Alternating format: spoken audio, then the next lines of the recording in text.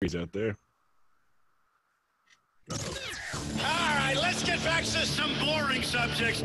Understand the risk to our country. Freedom brings people together. You're listening to the We Are Libertarians Network. Learn more at wearelibertarians.com. Welcome, everyone. Thank you for joining us here on We Are Libertarians. My name is Chris Spangle.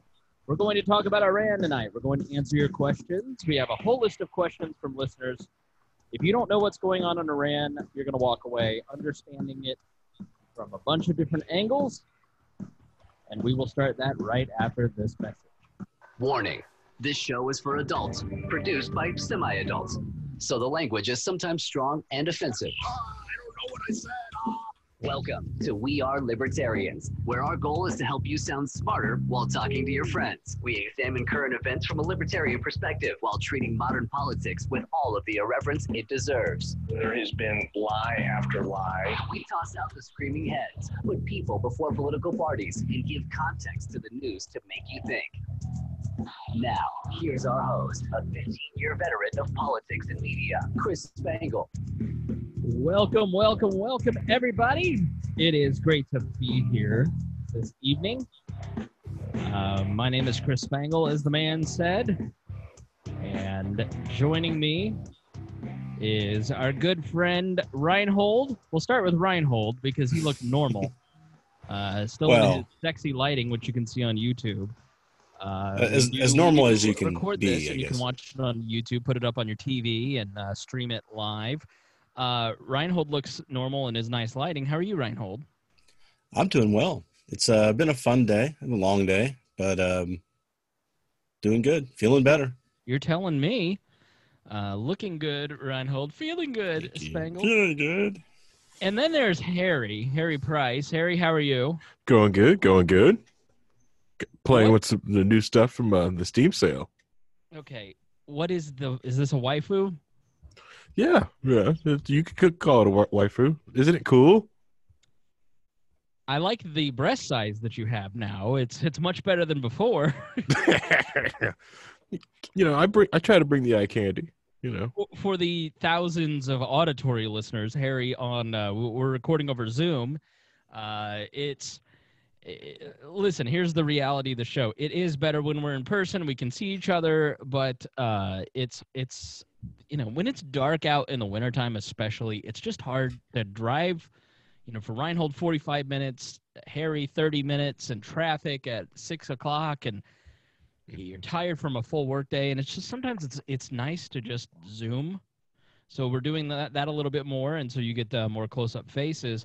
But that has allowed Harry to apparently put up some sort of character, long blue hair, thin Asian-looking face, elven ears, and triple G breasts. Yeah, I don't see Harry at all. I just see some lady talking. Isn't it cool? All right, but here's the thing. This is a serious show. This is a professional show. Mm-hmm. We're going to be explaining Iran to a lot of people who are very curious about it, so we can't have tomfoolery. So I'm going to need you to change that back, please. Okay. All right, thank you.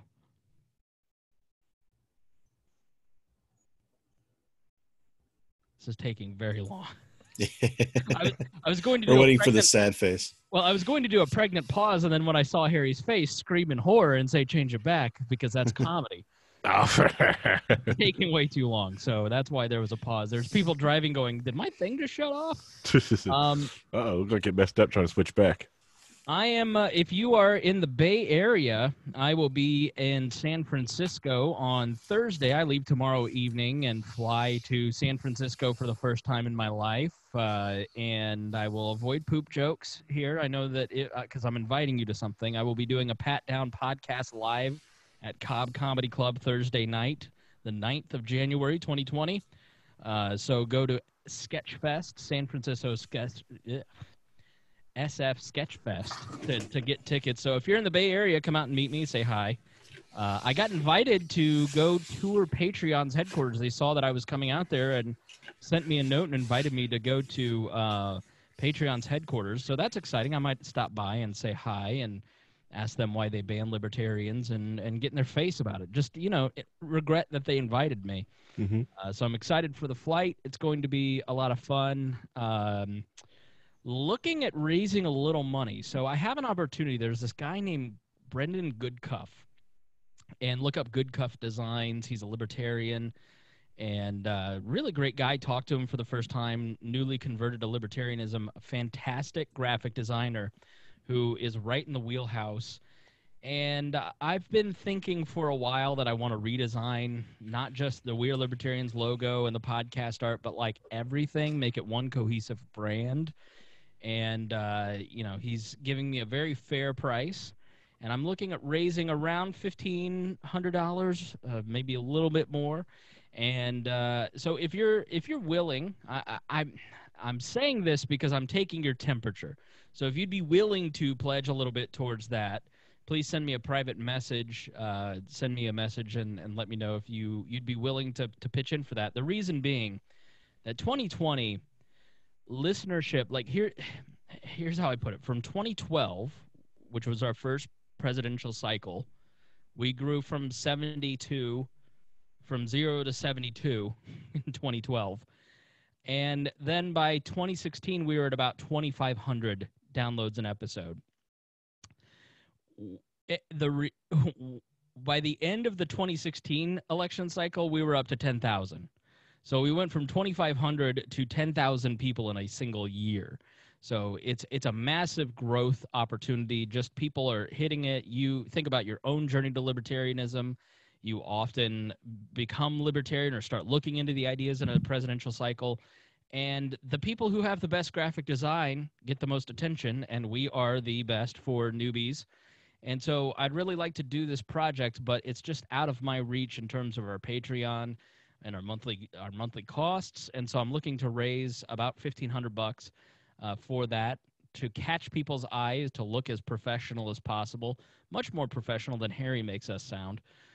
So if you're willing and you're able, then please hit me up. I'd love to be able to do that, but I can only do it if I have your support. So let me know. And if next episode, if I get enough response, next episode we'll start we'll call it a money bomb. That's what we'll do. But I want to thank our regular patrons, $100 a month patrons, the people who so generously give to this show every month. Greg DaCosta, Christy Avery, who I won't reveal her pledge towards the graphic design project, but it's a third of it. It's a lot. Jason Doolittle, Jeff Bennett, Matthew Durbin, and Ed Brehab, you guys keep this show going, and this show is incredibly important to many different people. I got a great note, if you'll indulge me, fellas, while I look this up. She wrote a really nice note. Let's see here. Now, you may remember the episode I did. I'd love to do this again, so another thing that you can hit me up if you're interested. I had Miranda on to ask some basic questions. If you're out there and you're like, I've got questions about libertarianism and politics, and I don't know who to ask. I'm embarrassed to ask these questions. I'd love for you to come on the show. Send me an email, editor@wearelibertarians.com. And Miranda came on and asked several questions, and she sent me a great note. She's also a patron, and it said, it's definitely still having an impact listening to this show. I still have friends and family telling me they listened to the episode I was on and that some of those things they hadn't thought of. I've had more and more conversations with people about government intervention and how it affects people. It's just been a snowball effect for the last year, and I pay a great deal to WAL for that mindset. So we're out there helping people sound smarter when they're talking to their friends and family, and hopefully this episode will do that as well. Now, there are certain episodes where I go into it feeling like, thank goodness for Sam Schultz, because I was able to barely read the notes before we sat down, listen to a few podcasts, kind of get my bearings, and it's thank goodness for great researchers like him. We'd love to have more people on the research team too. There's plenty of ways to get involved here at We Are Libertarians. And then there's episodes like this where I feel like Rocky training for Apollo Creed. Harry, I probably have read or spent reading articles, probably about 50 hours on this episode. Like I've I fell so far down this rabbit hole on Iran and what's going on there that I've overwhelmed myself with information. Have either of you seen the Married with Children episode where Kelly Bundy is training for a trivia show and they fill her head with too many facts, and so for every new fact she learns, one fact gets pushed out, and the cliffhanger is that the winning fact is who scored 4 touchdowns in a high school football game, and it was Al Bundy, her dad, but she had forgotten the fact because it had pushed out. That's sort of what's happened here, and I wasn't sure how to structure this show. And so I solicited questions, and I felt like, okay, there is a ton of information here. There's a lot going on here. If you look at our show notes, it's Dennis, Rhinehold, did you see the notes? I did see the notes. I looked through them. They're extensive. How categorized real well. Screeching long are those notes? Like, they're not even notes. They're just links. It's links to hundreds of articles and books and Twitter threads. And yeah, the first 2 pages are books that you can read, right? So, and then there's a page and a half of Wikipedia articles. Yeah. So it's just a lot of dense information, and some of the things could be added to that list too that I saw. So it's not, send it to me. I'll add them. I will get them added. But yeah, it's a good list to get started on, at least if you really want to dive deep into what's going on, because it really looks like this is not going to be something that's just going to go away like a lot of Trump supporters thought it was going to, since we have the latest news coming through, which has now been confirmed by the Pentagon, that 12 missiles have hit U.S. bases in Iraq.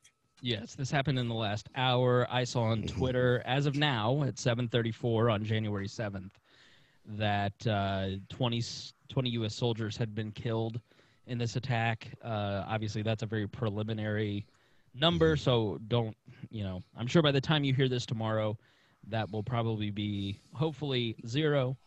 But maybe higher. And so let me tell you how I thought this through. And more of what we're going to do here at We Are Libertarians is not tell you what to think. There's plenty of libertarian podcasters who are great at that. I think our best service to you is to teach you how to think about these issues. I have 20 years of following politics religiously. I've worked in it and around it for 15 years at least. I've worked in the media most of my career, in politics and journalism, as a reporter and as working at a mass media radio show right now, putting this show together. And Rhinehold has 78 years of following politics. And Harry's very young. He has 15. Almost 8 decades. It's getting on there. Yeah. Yeah. He's severely old. It's chronic at this point.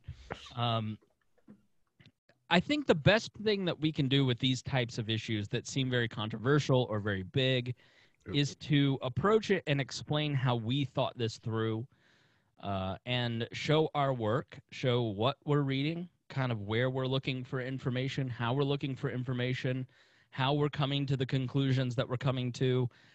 Because I realized doing this particular episode that the show, and Harry backed me up on this, doing this show is way different than it was in 2013. Post-Trump, since 2016, before Trump, when you'd put a show together, there'd be a standard set of facts. You'd read the New York Times. You'd maybe go look at National Review. You may look at, Think Progress, or you could look at a couple places, and everybody would agree on the basic facts, but come to different conclusions. And what I've noticed and really saw very clearly with this particular incident is that we no longer even agree on the basic facts. Doing this show is completely different now than when we started doing that. Have you picked up on that, Harry, or do you feel that way? Am I crazy? Yeah. No, you're not crazy, because you can pick up 2 different news articles from 2 different news sources, and they'll have different facts and say about the exact same thing in the same article, but claim different things as Even facts. within the libertarian world. Yes.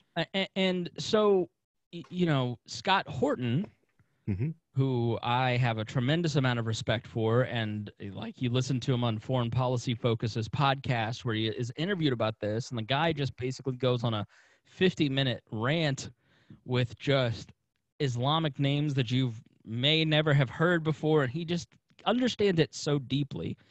And he is very sophisticated, I guess, in terms of the depth of his knowledge and what he understands and how he approaches it and how he thinks it through. Mm-hmm. And he basically put out that the number that the Pentagon says their justification for killing the Iranian general is that he killed 500 American soldiers. Well, he studied that and he looked back and he said, no, this isn't true. The IEDs that they're attributing, the Pentagon's basically saying Soleimani and Iran manufactured these IEDs and they're the ones that killed these soldiers. And so it's that fact is just completely wrong. Well, in the libertarian social media sphere, by the time you start to see other people saying that, it's so watered down that it almost becomes like a weird pro-Soleimani argument. You saw this with Venezuela, where you saw some libertarian folks kind of almost sticking up for Maduro. And so, you know, there's just a ton of information out there that it's like, you know, there's conflicting, confusing facts where you have somebody who very articulately lays out their detailed information. Well, by the time you may see that a day or two later on social media, it's morphed into something that is just very confusing and odd and doesn't look right. And so you have to trace back the source and figure out that information. And if you even ask questions, then you're going to get like, you're not a real libertarian. And so in all of what we're going to kind of do moving forward is explain kind of how we come to these conclusions and why we think about the way we think. So you understand how to do this yourself. Mm-hmm. I'm not saying you need to spend 50 hours. You're not crazy like I am, you know, but I want you to understand the places that I'm getting my information, where I'm looking for sources, how I'm looking for sources, kind of the lay of the land, so you can then quickly judge if a piece of information that you see on social media makes a damn bit of sense or not, Mm-hmm. or where can you start to trace some of that back. It's not going to happen in just this episode. It's something that we're going to kind of concentrate on, that we've done a lot of. But the way that I felt that we ought to approach this subject is to open it up to questions. Start with some basic first questions, and then get into some of the details with your questions. And so we solicited questions about this event on all of our social media, on Instagram, Twitter, and Facebook, in our Facebook group. And we're going to answer your questions. And if we don't answer a question, or if something raises another question, send me an email at editor@wearelibertarians.com, or get in our Facebook group or the Discord and ask the question there. And we will address it next week, because we'll probably still be talking about this next week. We're going to cover the Afghan papers and some of the lies that have already been told about Iran and what's going on next week. So what we don't get to today, we'll get to next week. But that's sort of the goal moving forward. So I want to start with just some basic questions, which obviously the first one that a lot of people have is, who is Qassam Soleimani? Now, I am going to butcher every name. American, Iraqi, Iranian. Has anybody heard the correct pronunciation of Qassam Soleimani? I heard Rush Limbaugh call him Salami. So I may go with that. Yeah, I've just been going with Salami, Sulumu. Luckily, like most of the autocorrects and all the keyboards now are picking it up, and they know exactly who you want. Yes, and that is the only thing that has not made me look stupid. There's an I before the F. I've got plenty of other stuff to do that for me. I don't need the misspelling. Yeah. So, who was Soleimani? Do you want to start, Rhinehold? Let's start with you, and then I'll fill in what you, and then Harry, you jump in as well. Who was Qassam Soleimani? Well, he was the arguably the number 2 man in Iran. He's in charge of the Republic forces and the Quds force that have kind of funneled a lot of attention. His main focus has been trying to push their influence over the area, over the region. So, Iraq, Iran, Kuwait, Saudi Arabia, they're trying to kind of push out their influence, just like United States has done on the Western Hemisphere. That's what his goal was trying to do in the Middle East. Yeah. Right. He was an Iraqi general who was head of the Iranian Revolutionary Guards Quds Force, which is sort of their CIA. And he was not just a CIA head. He was also a Joint Chiefs of Staff. He was also a diplomat, like the Secretary of State. So he was a very important figure, and the Quds Force is broken into various regions, and his main sphere of influence was other Middle Eastern states. And he started moving up the ranks during the Iraq-Iran War during the 80s, promoted at 23, eventually kind of landed as head of the Afghanistan security sector. And there's a tremendous problem in Iran with Afghan heroin coming into the country, and he did such a skillful job of keeping Afghan heroin out of Iran that he caught everybody's eye and ended up being promoted ultimately, and he's a very good self-promoter to this position. So very important person in Iran. Right. And he was loved by his military forces. I mean, he would go into battle without battle armor on, and he would get them all whipped up. And he was really considered the person who kept Iraq from falling under ISIS control.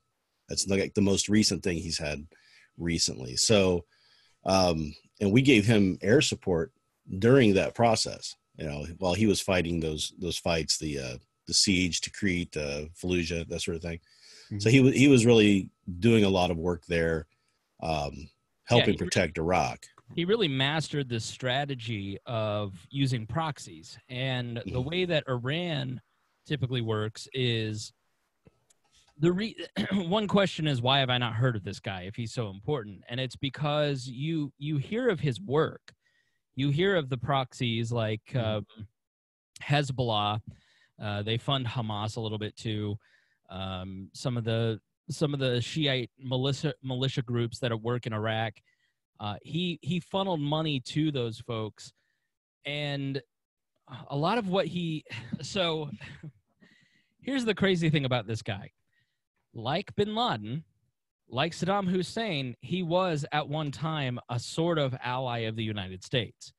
So after 9/11 happened, Soleimani is actually one of the people within Iran who advocates for assisting the Northern Alliance and the United States in fighting the Taliban. Now, this was twofold. Keeping the heroin out of the country, but also keeping Pakistani and Sunni terrorists and Talibanis from coming into Iran, making sure that those refugees don't get in. So he actually worked with the United States to prop up the Northern Alliance. If you remember the guys on the horseback fighting the tanks, he was that guy. And so he eventually, the United States just did not want to work with them at all. When America then invades Iraq, Soleimani goes to everyone, the Ayatollah and everyone in the IRG, and says, we've got a huge opportunity to turn Iraq into a client state, just like we've done with Lebanon and Hezbollah.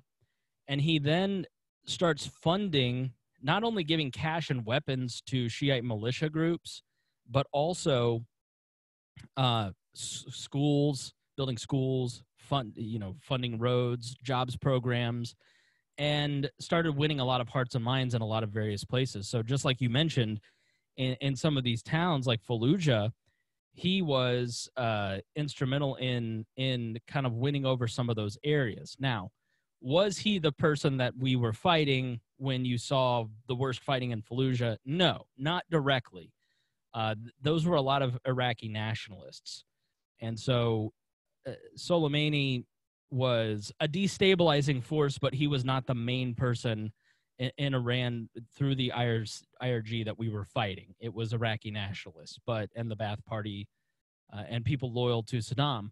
But he was very influential in making sure that we never were able to set up a state in Iraq that was ever going to function.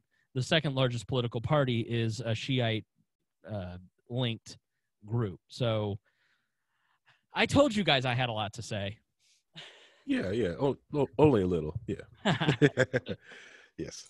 Well, and that's the thing too, is that he was very much against the Saddam. So he was fighting because he had fought against Saddam for all the, during the Iran-Iraq war, right? So yeah, they were doing everything they could to help get him out too. But once he's out, then he doesn't want the competition with the United States on control over Iraq. Right.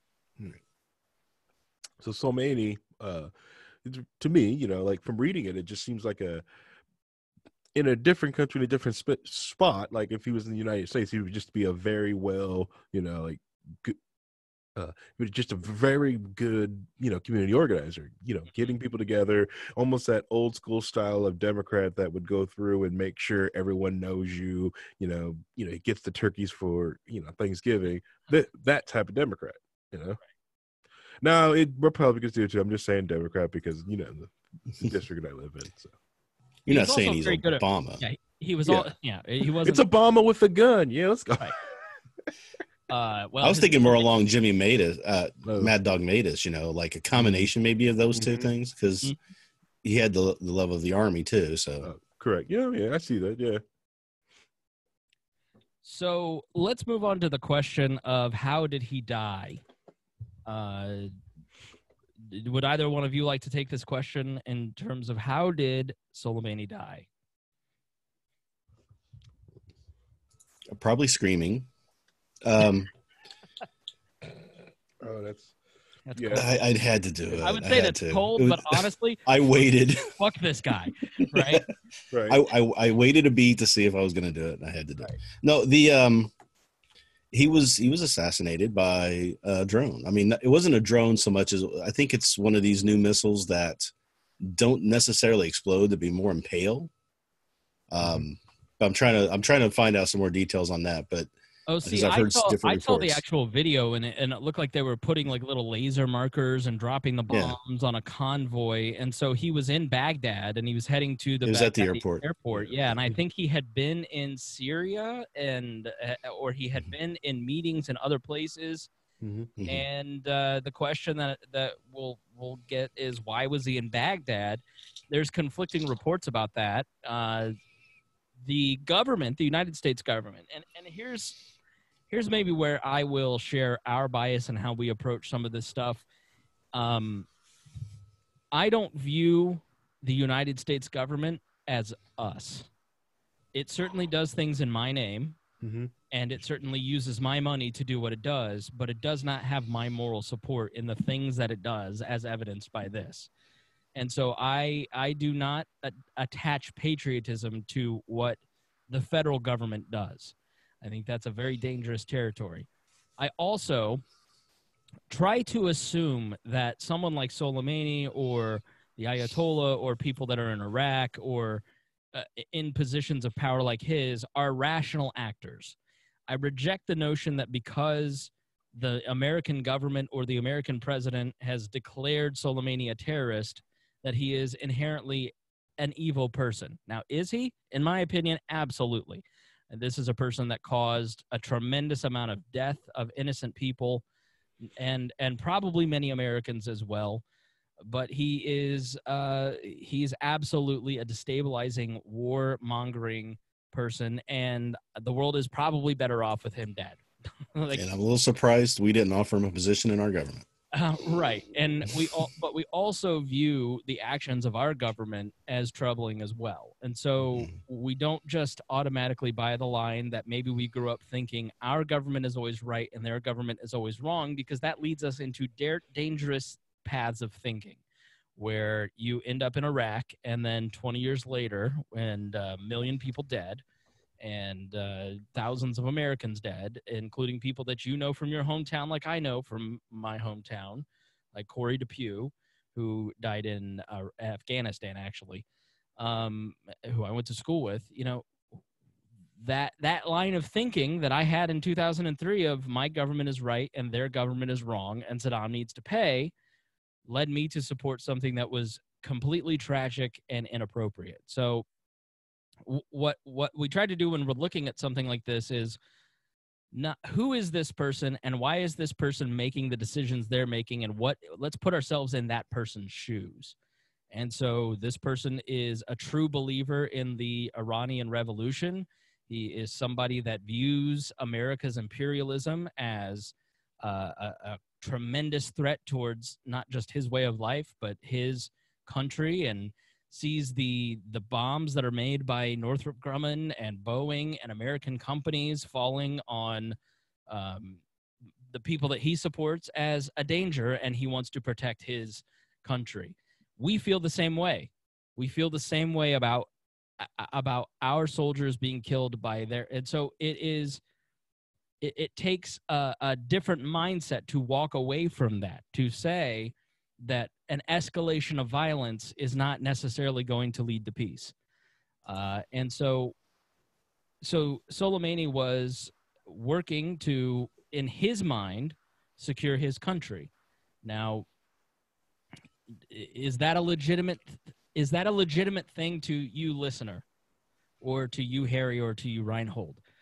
Well, in my mind, no, because this person, if I wouldn't support my government creating war and killing people with bombs, I'm certainly as hell not going to support some other country doing it too.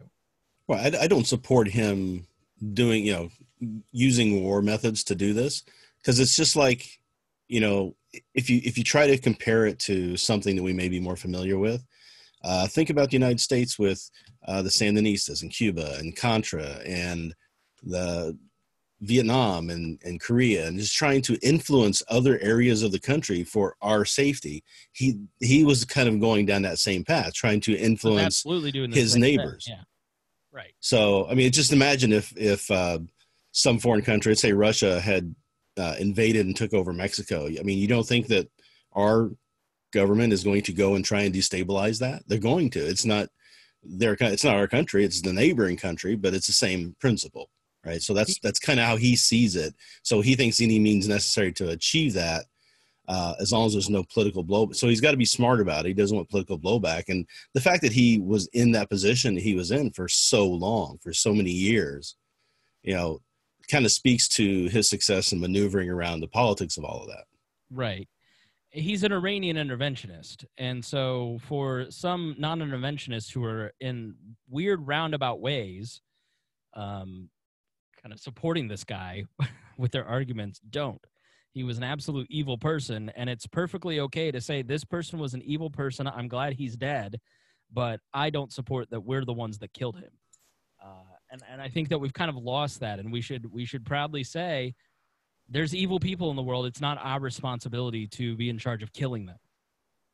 Correct. Yeah, because they're still human. There's still a loss of life. Right. Yeah, and if we just go around and just start killing people because we dub them as bad, even though we know they did bad things, that's not how our laws work.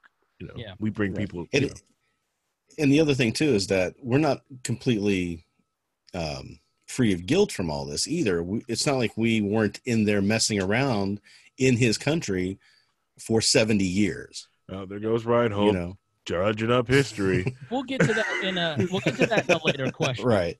I normally think that Thomas Friedman is the most idiotic of the New York Times opinion columnists, but he wrote an opinion piece called Trump Kills Iran's Most Overrated Warrior, and he took a different perspective that I thought was really interesting.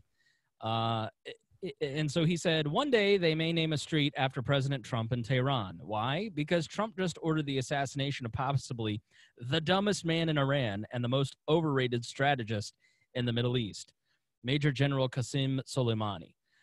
Think of the miscalculations this guy made. In 2015, the United States and the major European powers agreed to lift virtually all their sanctions on Iran, many dating back to 1979, in return for Iran halting its nuclear weapons program for a mere 15 years, but still maintaining the right to have a peaceful nuclear program. It was a great deal for Iran. Its economy grew by over 12% the next year. And what did Soleimani do with that windfall? He and Iran's supreme leader launched an aggressive regional imperial project that made Iran and its proxies the de facto controlling power in Beirut, Damascus, Baghdad, and Sana'a. This freaked out U.S. allies in the Sunni Arab world and Israel, and they pressed the Trump administration to respond. Trump himself was eager to tear up any treaty forged by Obama so that he exited the nuclear deal and imposed oil sanctions on Iran that have now shrunk the Iranian economy by almost 10% and sent unemployment over 16%. All that for the pleasure of saying that Tehran can call the shots in Beirut, Damascus, Baghdad, and Sana'a? What exactly was second prize? And he goes on to talk about many of the other failures of Soleimani and, how Israeli intelligence had fully penetrated his forces and how he was actually a very ineffective person. And so much of the media talking about what a military genius this person was and how he was this evil, dangerous person, a lot of that is just warmongering, trying to justify after the fact that we killed this guy. And that there is a lot of that in that we're trying to make him look like something he is not in an effort to justify what the American government has done. And we don't need to do that. We don't need to make excuses for the American government by pretending that this person was, in fact, an evil genius. Was he capable? Absolutely, he was capable. But does that mean that he was the brilliant strategist? Thomas Friedman argued no in this piece, and I thought that that was a very interesting way to put it. Yeah, and there's some truth to that, but there's also understanding that the Iranian people and the people who support him aren't going to look at it quite that way. They're going to see what he's been doing as a success, even though it did scare and kind of cause the Western people and Israel to kind of feel uncomfortable. I think a lot of them wanted that. So the other upshot to that too is that the response that Trump has given has now caused that 15-year window to be over. Mm-hmm. So he's effectively just not only destroyed our side of it and put sanctions on him, but they also got them to finally just say, we're not part of it anymore either. And we're going to start ramping up our nuclear program, which isn't good for anybody over there. So, I mean, that's whether or not he's the best strategist or the worst strategist. I think it's usually in the middle with just about a lot of these things. You always get these extreme views of people, the extreme characters almost. Mm-hmm. Of people, and people aren't that way. People aren't like that. They're trying to do what they think is right, and he was doing what he thought was right, and he was being pressed by the situation and the circumstances he was brought up in and all he had to deal with. And this is how he chose to respond. I think a lot of what he did was wrong, but I also think that if you don't understand his motivations, then you just turn him into an evil cartoon character or old comic book villain that never had any background, or he was just evil, right? So I just don't see that in this situation. Yeah, when you humanize, when you let somebody demonize someone, then you kind of let them propagandize you. And if this person is just all evil, then it's justified in killing him. And it doesn't make you examine or question further why or how or should we have done this. And so you have to really resist, even though this was an evil person who was a bad person, you have to resist just walking away from even considering this even further because he was just a dirtbag. Yeah, correct. And that's why, that's why a lot of the talking heads that are supported it, that's why they harped on that aspect to keep people on their side. Right. So let's kind of go backwards and let me give you the timeline and answer that question of how did he die. So on December 27th in Kirkuk, which is way up by Turkey, it's at the very top of Iraq.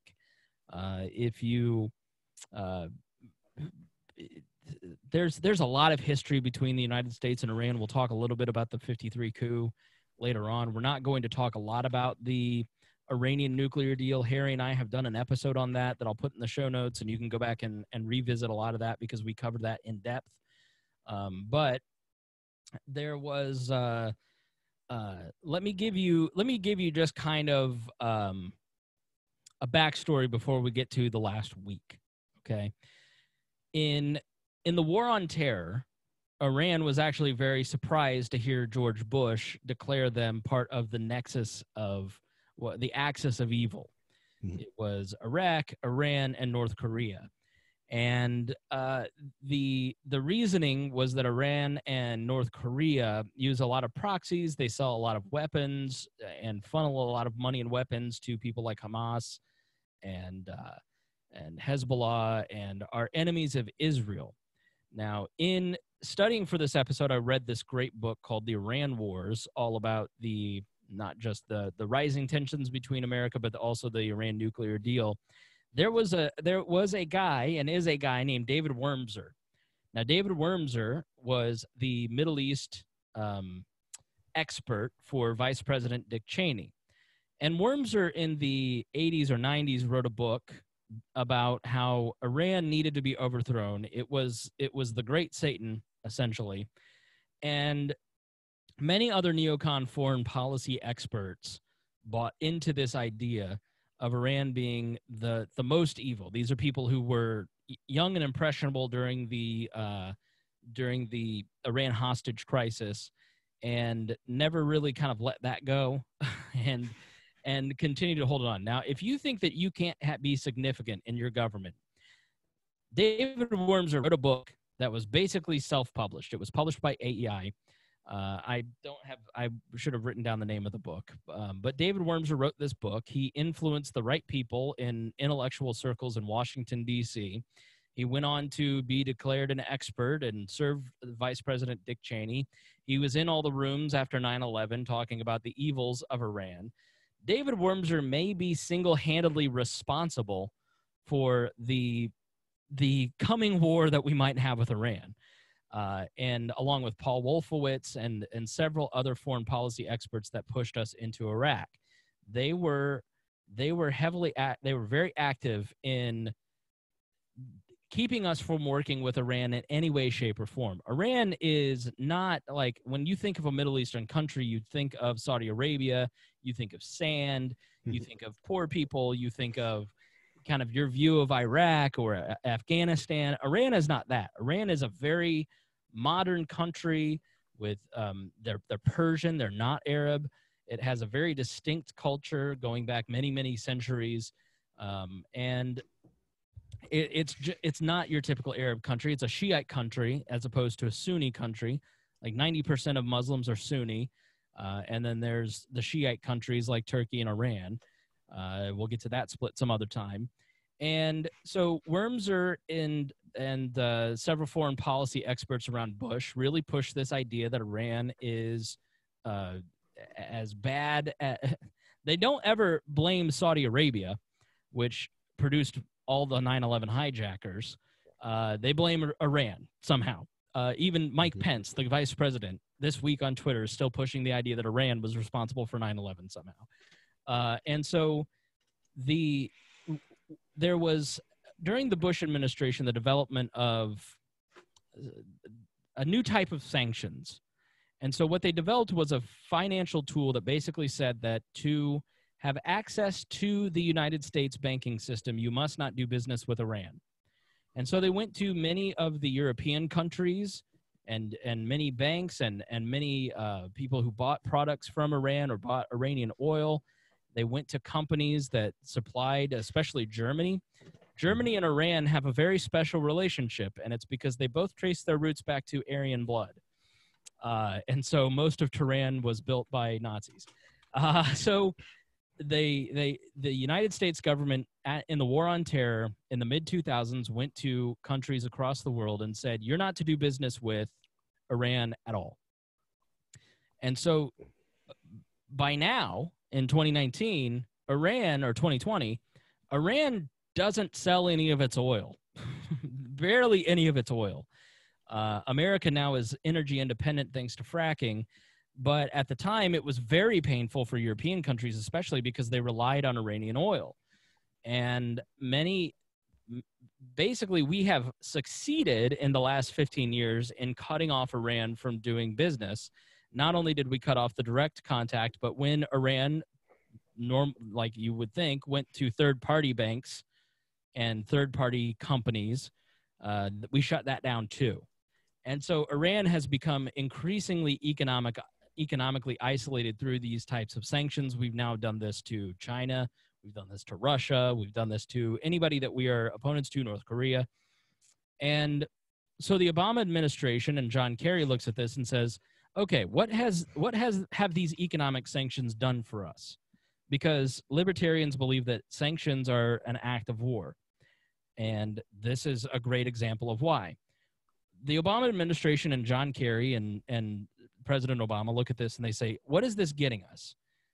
What that got us was Iran moving its financial dependence into arms sales and into less savory. It's just like prohibition, right? If you cut off legal sources of revenue, you're now pushing people into the black market. And that's what we did to Iran. And so he said, let's open up diplomatic channels for the first time in 40 years. Let's pay them back for the sanctions, which is what that $1 billion in cash on pallets that we sent to them was for. It was reparations for the sanctions that we placed on them. And easing those sanctions, which popped their economy, which is what many conservatives now say. They use that income to fund more terrorism, which there may be truth to that. I don't know. But that's what the Iran nuclear deal that Obama, the JSTOR or whatever it was called, that's what it was about. It was about easing those tensions and building diplomatic channels and putting a pressure valve and releasing that pressure valve on a country that we had inflicted a lot of economic pain on. So Donald Trump comes in and says, we're not going to abide by this nuclear agreement anymore. Let's get rid of it. And he puts on what's called maximum pressure onto Iran. And we're going to destroy their economy. So we have effectively, and this is how you know that sanctions don't really work. We have had Iran under economic sanctions for about 15 years. We've really destroyed their economy, and we've now killed their second in command. And did you see the funeral lines? It doesn't look like the idea that maximum pressure really works. And so Iran, in an effort to fight back, has started stepping up their attacks on American and Iraqi bases through their proxies. A wing of Hezbollah basically carried out several attacks. It wasn't Iran that carried out the attacks directly, but that is their way of fighting back because they view our maximum pressure campaign under the Trump administration as an act of war. So they're fighting back by firing rockets on our bases. So on December 27th in Kirkuk, in the northern part of Iraq, a rocket attack killed an American contractor at an Iraqi military base near the city. Now, this was a Shiite militia that carried out the attack. It was not Iran, but this was a militia that was backed by Iran. So Donald Trump is fuming about this, but he doesn't act. Now, there have been many different things, including the American and British ships being blown up in the Strait of Hormuz earlier this year. I know we talked about that. So Iran has increasingly, under the maximum pressure campaign during Trump, stepped up their what's called a kinetic attack, which is basically a fancy word for an act of war. And so they're blowing up ships, they're blowing up bases. So December 27th, there's a rocket attack. December 29th, that American contractor's killed on the 27th. On the 29th, American airstrikes targeted bases of an Iranian-backed militia, 2 locations in Syria. So 2 days later, in response to them attacking us, we attack them in 2 places in Iraq on the Syrian border. On December 31st, an American embassy was attacked by protesters and was basically overrun by this Iranian-backed militia. Then on January 3rd in Baghdad, Soleimani is killed as he left the airport. So an American drone hit 2 cars carrying Mr. Soleimani and several officials with Iranian-backed militias as they were leaving the Baghdad airport. So that is how he died. That is a very long explanation of the rising tension. But you need to understand why that rising tension is taking place so that we can then best effectively answer this question: is America safer because he is dead? So, having heard all that, knowing what you know now, understanding the backstory, I want to ask the two of you. Rhinehold's unmuted, so I'll start with him. Do you think America is safer because Soleimani is dead? I think the United States is not safer. I don't think we're any. I don't know. I don't know if it's easy to say we're in more danger, but I think that this definitely didn't ease tensions, and it didn't really stop anything that was going on. I mean, there were a couple things I wanted to kind of go over in what you said that I had heard different stories on. The first one is the money that we gave them, that Obama gave them, wasn't reparations. It was actually money that was theirs that we had stolen.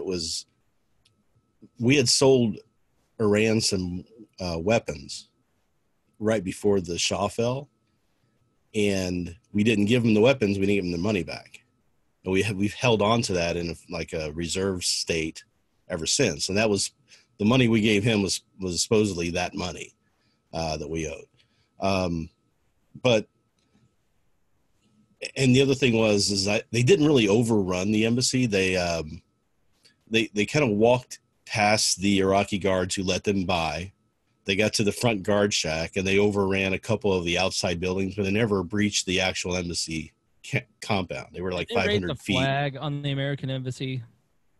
No, they didn't raise a flag. They did grab a couple. I think they grabbed a seal from one of the guard stations, and they set a couple trailers on fire that were outside that were housing the guards, but they never made it into the entranceway into the actual embassy compound.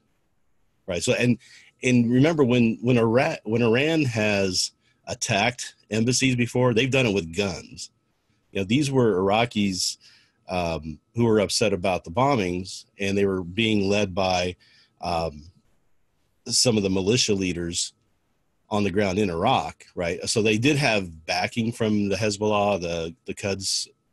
That's where they were getting some of their backing, but it wasn't like Soleimani called them up and said, "Hey, go do this." In fact, when the protesters were in the middle of their protesting, the leaders of those groups went over and told them to stand down and we're going to try and do this politically. We're going to try and get the United States out politically. So they backed off and went into camps outside the area, and they were going to do like a sit-in and stay there kind of surrounding the embassy and just kind of wait until the political pressure was put on to get them out. One of the people who was responsible for getting them to stand down was in the caravan that Soleimani was killed in, and he was killed as well. Wah, wah. So it's like they're not going to be. I mean, it's not just Soleimani who died. It was this other person whose name I can look up real quick, but Mohammed al-Mahans, I think. But Mohandas, yeah, Mohandas was head of the Iranian militia forces that fight ISIS.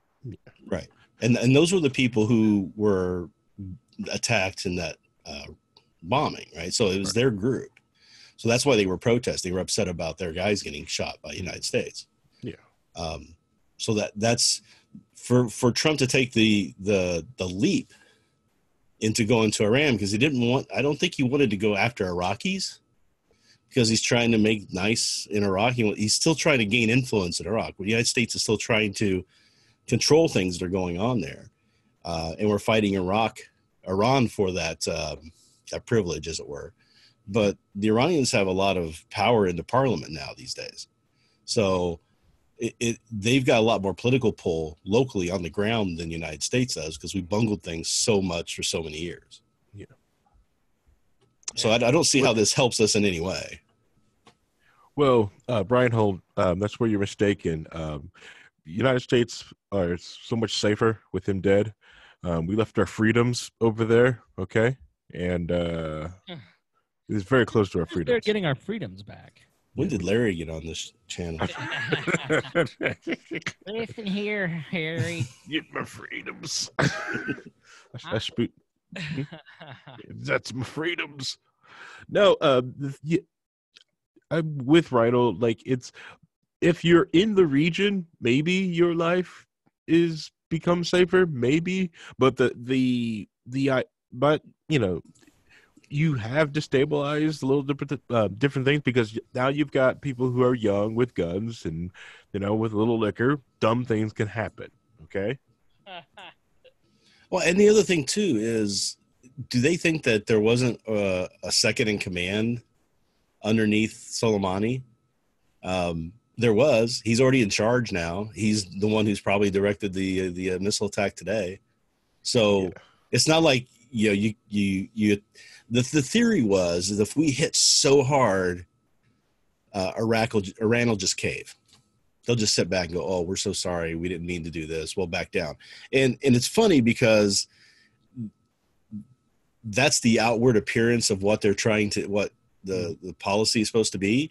But I've also seen, and this is completely off of Iranian TV, but the Iranians have said that they received a message from the United States saying, if you don't respond, we'll lift sanctions and we'll just kind of forget all this ever happened.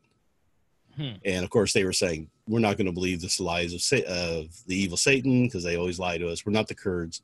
So they decided that they're going to turn that down. Now, I don't know how accurate that is in any way, shape, or form, because it does come from Iranian TV, take it with a huge grain of salt. But I mean, that's interesting thought process, that maybe they're not as confident in that, that they were in. Just like they were confident that Turkey wouldn't do anything when we backed out of Syria, backed out of that area of Syria where the Kurds were at, that the Turkey was going to stay there. All of a sudden, Turkey says, no, we're going in. And then it just seems like another miscalculation. Yeah, Ismail Ghani was appointed head of the Quds Force Right. that day. And he was the right-hand man basically for decades. So it's not like he, doesn't know intimately what was going on with all this, all the different networks and everything, right? Right. Political assassinations have been banned in America by an executive order since 1976, and largely because they don't work. Right. And there's sort of a gentleman's agreement that if you go and you kill a Mohandas who, Popular Mobilization Forces is what I blanked on earlier. They're the ones that they're the Shiite-backed group. The Shiite-backed does not necessarily mean Iran-backed, but most often it does. Now, if you're a Mohandas and you're a bigwig in Iraq, or you're Soleimani and you're a bigwig in Iran, and America assassinates them, not only does the next man up step up, it doesn't. We've seen this with ISIS. We've seen this with Al Qaeda. The thing that really destroyed Al Qaeda or made it completely shift and change from the global stretching thing that it was, is the fact that we were so far up their butt with surveillance. It wasn't that we killed, major. It's not that Soleimani was this mad genius. Part of what he was good at was PR, getting his photo taken on battlefields, showing that he was a great warrior, and sending that back to papers at home. So and as you heard in the Friedman column, he may not have been a great strategist.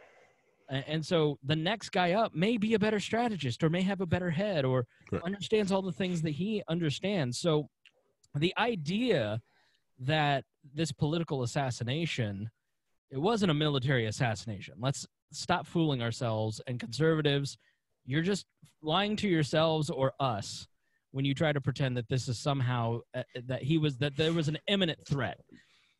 We'll get to the legality and imminent threat in a moment, but this was a political assassination because Donald Trump was pissed off that he turned on Fox News and he saw American embassies being overrun, and he wants to appear strong.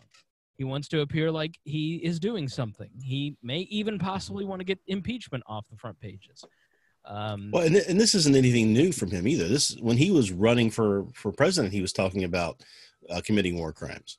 Right. Let's go after the terrorist families. He let 3 war criminals walk out of getting kicked out of the Navy. Right. So, I mean, he's on the side of strong military, do whatever we need to do to go in and stop this, not thinking that, there are legitimate war crimes that you're committing and you're recommending committing. He's talking about bombing civilian mosques and things like that now.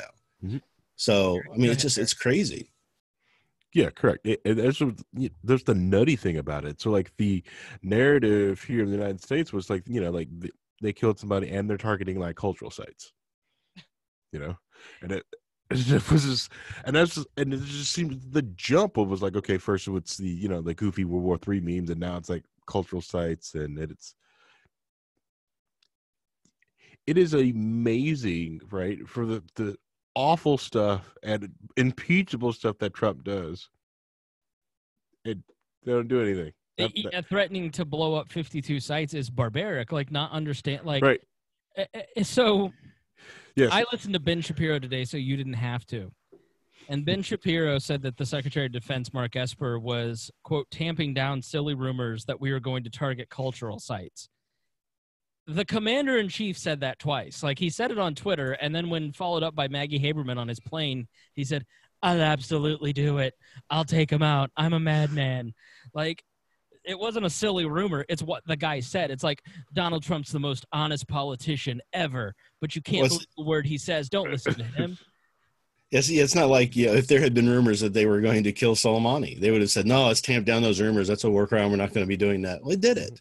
Yeah. What I found funny was that Iran was coming out and saying that they were going to only target military organizations and not going after United States citizens. The U.S. people weren't the enemy. We're going after the military. And somebody posted a tweet that says, cooler heads are prevailing in the Middle East when shuffles papers. Hezbollah is the one who's trying to keep peace. And it's like, what happened? Because the bin Salman, the Saudi prince who's in charge of Saudi Arabia right now, MBS, the guy that on this very show we were going, this guy's a butcher. He killed this journalist Khashoggi, and what a brutal, awful thing this is. He's the one like going, hey, Mr. President, could you stop that? That seems really out of line.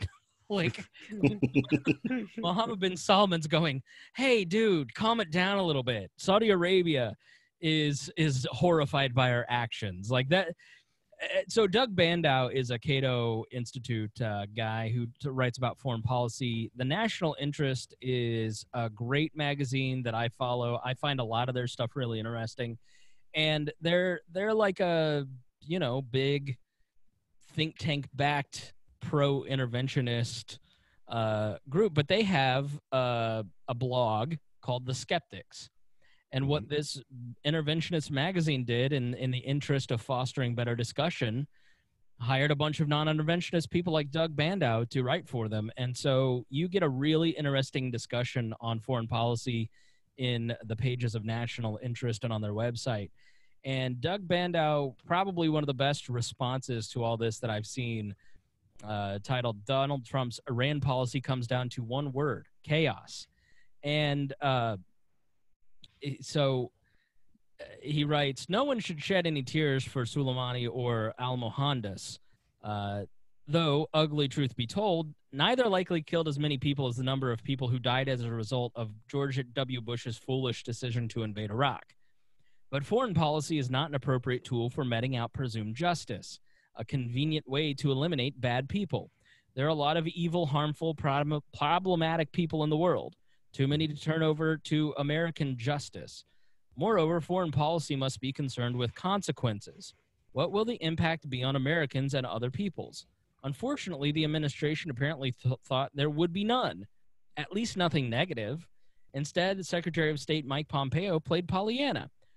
The world is a much safer place today, he said on Friday after the strike, and I can assure you that Americans in the region are much safer today after the demise of Qassam Soleimani. Why then did the administration rush another 3,000 troops to Kuwait as a precautionary measure in addition to the 14,000 sent since May? Moreover, why did the State Department send out travel alerts urging Americans to rush home? Quote, due to heightened tensions in Iraq and the region, we urge U.S. citizens to depart Iraq immediately.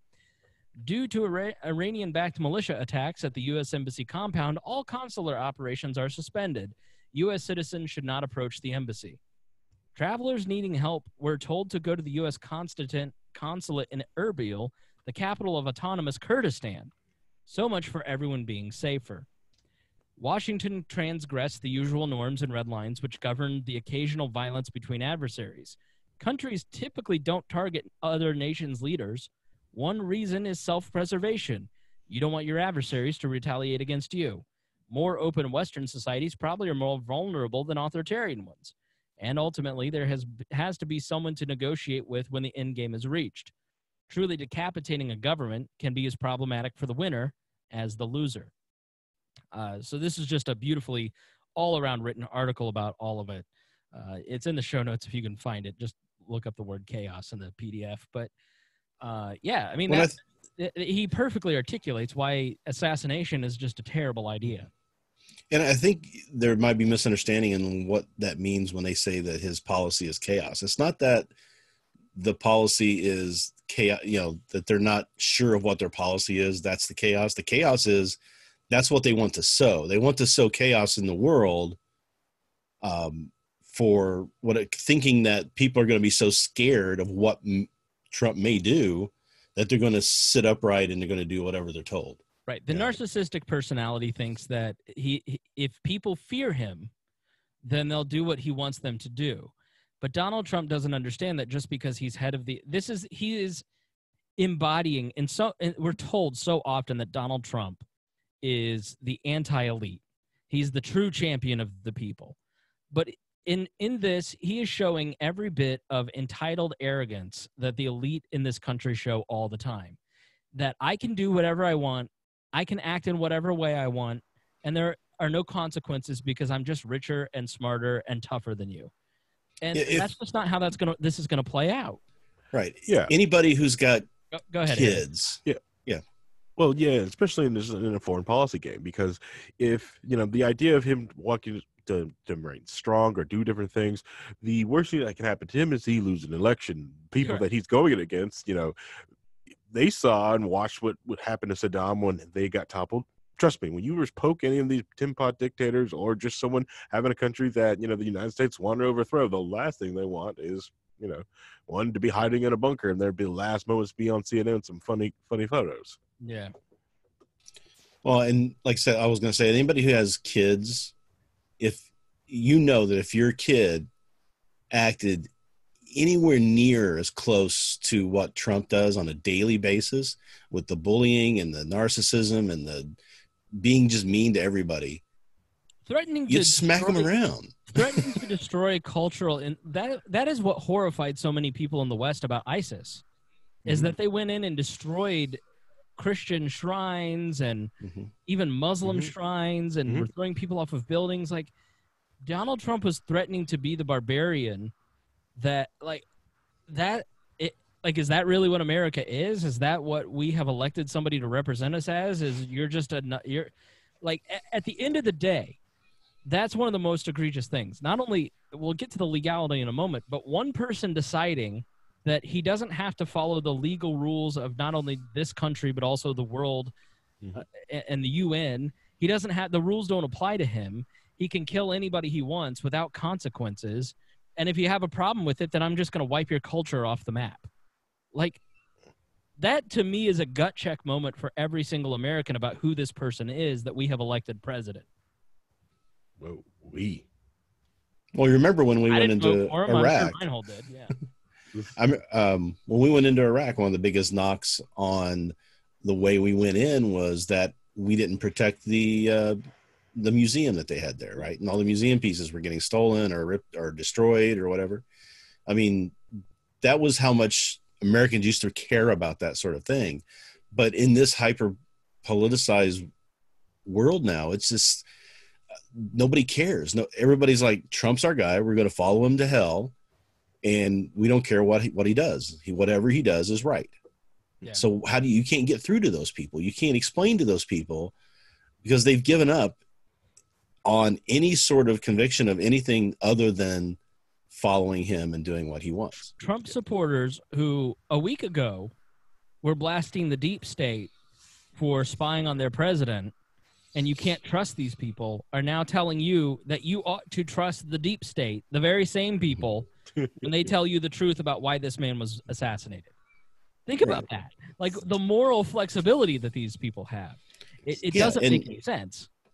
And they keep saying, well, Obama did stuff. And I'm like, Ben Shapiro is sitting here telling me that it's just rumor mongering to repeat back what the commander-in-chief said on Twitter. Like, what?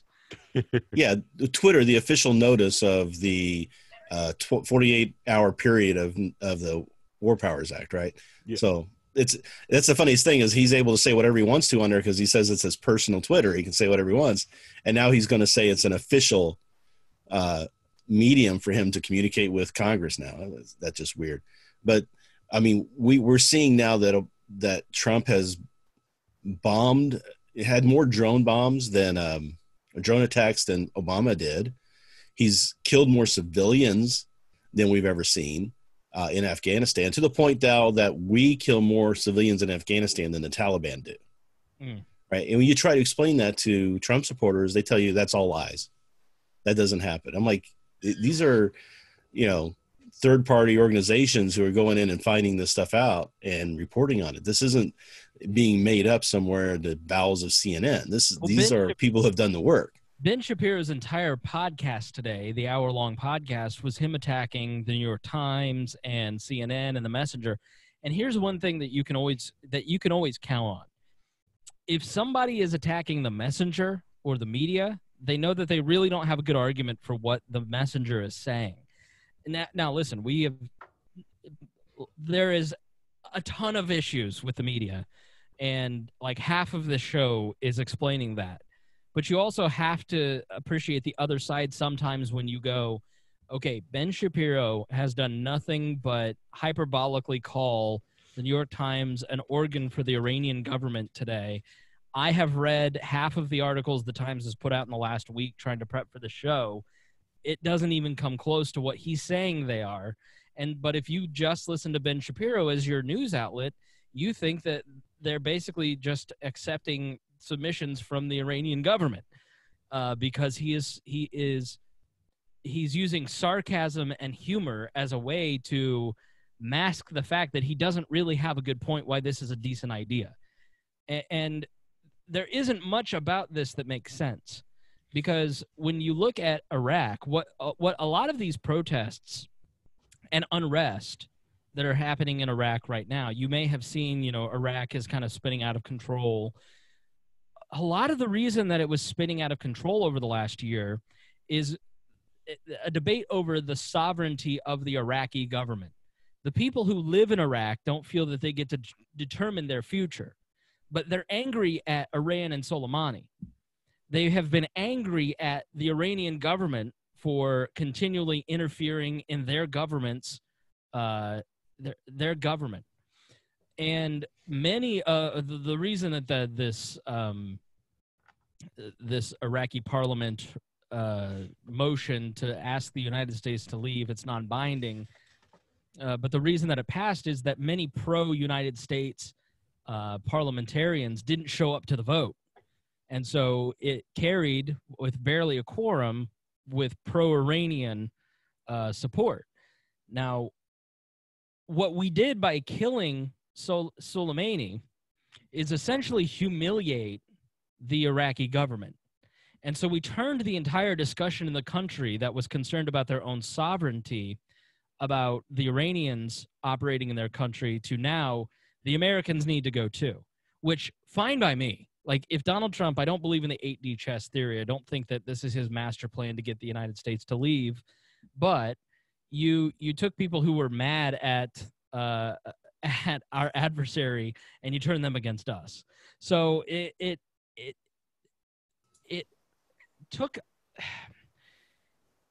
made us look worse or as bad as the Iranians. And I don't, in the mind of the regular Iraqi. And I don't think many Americans fully appreciate that, and they need to. Because if you're going to pretend that you're the most moral people on the planet, shouldn't you actually live out the thing that you think about yourself? Otherwise, you're just hypocritical. And so the larger diplomatic context to the strike is that the Arab street was completely rocked by this. Netanyahu was disturbed by this. The head of Saudi Arabia was disturbed by this. The head of the Houthi rebels in Yemen, I read an interview with him, and he basically goes, "This makes no strategic sense. Like, was this an accident?" He literally asked the reporter if this was an accident, because, and I quote, "If this isn't an accident, they're just as stupid as we think they are. They're morons." Like, he literally, everybody was mystified by this course of action because it is such a big deal to take out the leadership of a sovereign nation on the soil of another sovereign nation is just not done. It is the equivalent of us killing let's say that, the head of the British MI5, the spying agency, is in Canada, and we drone strike his car on his way to the Montreal airport. Like, it would be international news as well. So you have to understand the larger context of this and what it's done in Europe. I mean, Pompeo hilariously saying on the Sunday shows this past week, the Europeans haven't been as helpful with this as we expected.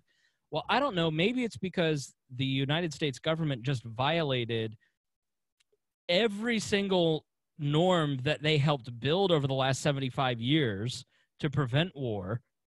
It already was stretched because the Iraqi war was perceived internationally as an illegal war. It was a very thin coalition. The coalition of the willing was a very thin coalition. That coalition is leaving. I saw Romania remove like 15 troops. Those people are still there. Those people who signed up, especially the British who signed up to send people to fight in Iraq, are just like, dude, what the hell? So none of our allies on the ground in Iraq knew about this. You'd think that they maybe want to prepare for their own security. Nobody in Congress knew about this. They made up some phony baloney notification. So if you are in foreign relations, you are a partner of many. And the way that this was handled was very disturbing to many of our allies that we are constantly Donald Trump, for if you're the person that says Barack Obama isolated this nation and ruined our relationship with allies and isolated us from the world, but Donald Trump, man, he's doing a great job. You're a person that has no intellectual consistency, because Donald Trump has taken a lot of what Barack Obama did and shrink our presence on the world stage. Great. I'm okay with that. All right. But I would prefer if we shrank our presence on the world stage with a very intentional plan and declaring that this is the policy that we're pursuing and this is the philosophical underpinnings why we're pursuing this. And everyone in the world, get ready. You're going to have to take care of your own security. We are no longer going to provide your security. You will no longer be able to live off of our dime in terms of security. I would rather us be good partners with the world and declare what we're doing. Donald Trump isn't doing that. Donald Trump is just looking like a tantruming child with a toy. And he really lived out this week a lot of what Hillary Clinton, when she raised concerns about him starting another war because he can't have the nuclear codes. I don't know about you two, but like, there are non-interventionists, and I get the impulse, who sit there and go, look, this guy is the most non-interventionist president ever. He's bringing troops home. But he's not doing it in a way that makes non-interventionism look good. And he's not doing it because there's any sort of philosophical underpinning to it. And forever we will be associated with that kind of chaotic, reckless planning or lack of planning that he is displaying. And he's not even pulling him out, too, because he's made very clear that he ain't going anywhere no matter what Iraq tells him. If you think we're leaving Iraq, you're a fool. Yeah. Here's the thing is that he's doing all this stuff, creating martyrs, right? Which is what he's done. And now he says that if they retaliate, he's going to up the ante. Where do you go from there? I mean, you're taking out the second most powerful person in that country. Do you go after the Ayatollah? Do you nuke them? Is that really a possibility that we could be seeing right now, is nuclear weapons being used on Iran, right? I wouldn't put it past them. I hope not. I hope that doesn't happen. I hope that some cooler heads will prevail on that.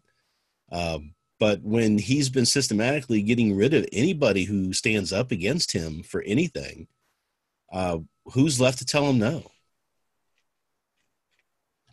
Well, hopefully, what we learn from different documents that there are people up there that do tell him no, but if they tell him no too much, we know they kind of get they get fired. They get fired. So makes you yeah. So there's that. Yeah. But but the whole and then with the Iraqi government putting out this resolution, and if the United States does, and when it does, just ignores it, it further shows how weak the Iraqi government really is about doing anything. It showed the whole world and everyone who hates them and wants to overthrow them internally because they don't like how the lines are drawn. Well, they've got no teeth, and they're losing favor of the United States. We just got to build on guns, and then we'll just go. Yeah, it's a humiliation of their national sovereignty, and if anybody did it to us, we would be furious as a nation. Yeah, and Europe's, like you said, Europe's not going to. They were already upset with Trump for a variety of reasons going into this, and they cannot be happy about it, right? So, I mean, there were polls showing that the support that Europe has for this administration is like 20% now, and that's going to drop. Fuck them.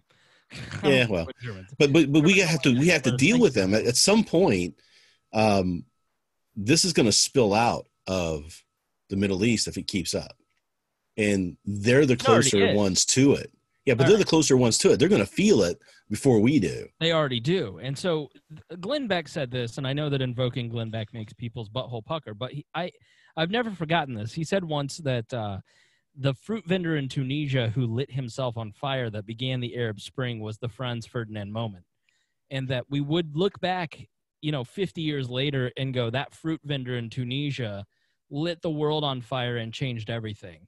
And when you think about the Arab Spring in 2012, that has kind of spread everywhere. If you look at what started in Tunisia and went to Libya and went to Egypt and went to Syria and went to, now it's in Hong Kong, it's in Paris, France with the yellow vests, it's in Chile, it's here in the United States in some ways. Donald Trump and many of the nationalists who are, the Marie Le Pens, the Brexits of the world. If you look at what's happening in terms of unrest around the country, it started there in the Middle East. And part of the problem, which maybe we should ask the question and move on to it, is, will there be another world war? I can't tell you no. Somebody was a little irritated with me that I wouldn't say yes or no to this. And in foreign policy, there's something called the spiral. And it is essentially is a tit for tat. And you have, listen, escalation leads to mobilization. Mobilization leads to other sides mobilizing.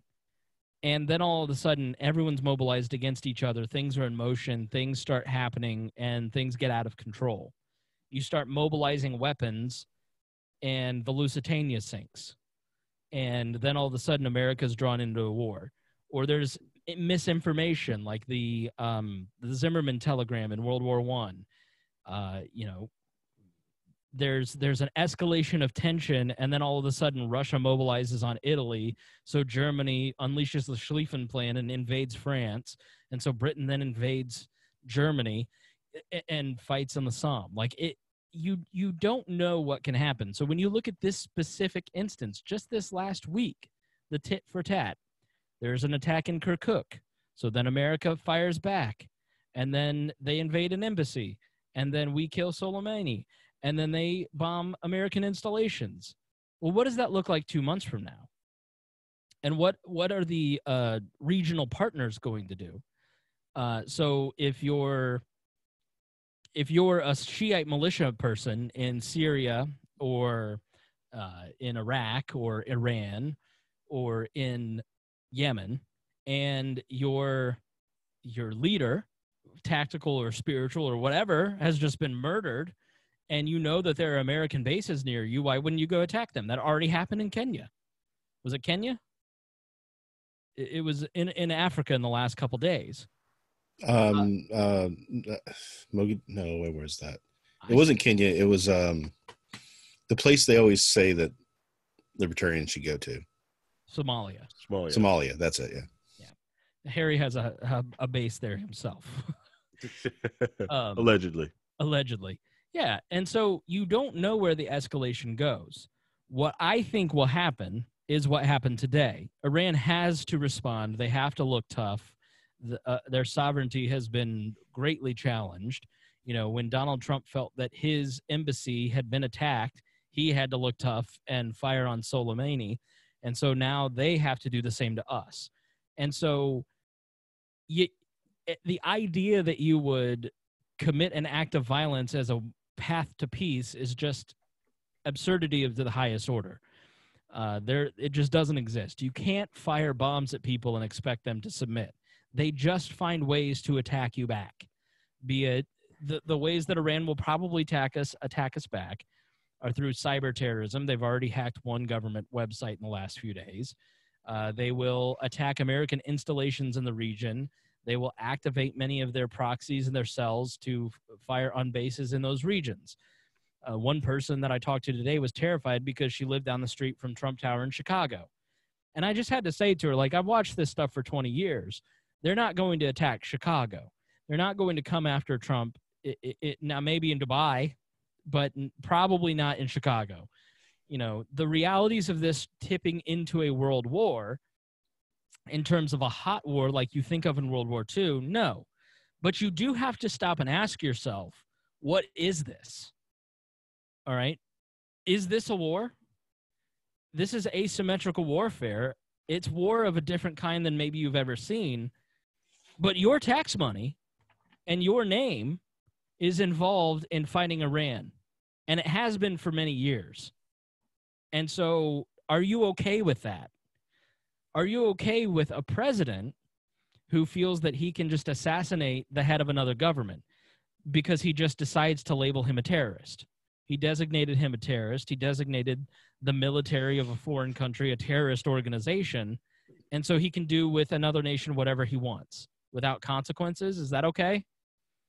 Because the way that you go into a war is slow and deliberative, because war affects every area of the society. War is the ultimate destruction of liberty. Think about what has changed in terms of American liberty since 9/11. Think about our privacy, how much of that has been eroded. Every single text message, every word I am saying into this microphone, every video stream, every Facebook post, every phone call, all of that is captured and stored by the United States government now. And when we found that out, we just kind of shrugged. So when you found out that the president could take the powers upon himself to just basically start a war with another nation without having Congress declare it, are you going to shrug? So is there a world war in the classic sense? Probably not. Is there going to be a draft? I don't think so. But we are at war. It's an endless, forever war that we are fighting in the Middle East, and we have to ask ourselves why. And are you okay with your money being spent on that? I'm not. I'm completely anti-war. We should bring troops across the board in all 190 countries back to America, start shrinking our bases, and the defense of liberty needs to begin by managing our debt and rebuilding our infrastructure and securing every great country, every great civilization, every great civilization comes to an end because their empire becomes too overstretched. And their, maybe not their enemies, but their upstart competitors take advantage of that weakness. China right now has something called Belt and Road, where they're economically investing in the infrastructure of nations around the world. New Zealand just opted to basically leave the Western Hemisphere and buy into Belt and Road yesterday. What do we offer them? Hey, do you guys need any nuclear weapons to fight Papua New Guinea? So you really have to start thinking about your position as an American in the world and what we're doing with it and whether or not this is okay. I'm a firm no that the president of the United States, that if he takes an action on another nation's soil against a sovereign nation, damn well better get congressional approval, and there ought to be a public debate. At least George W. Bush had the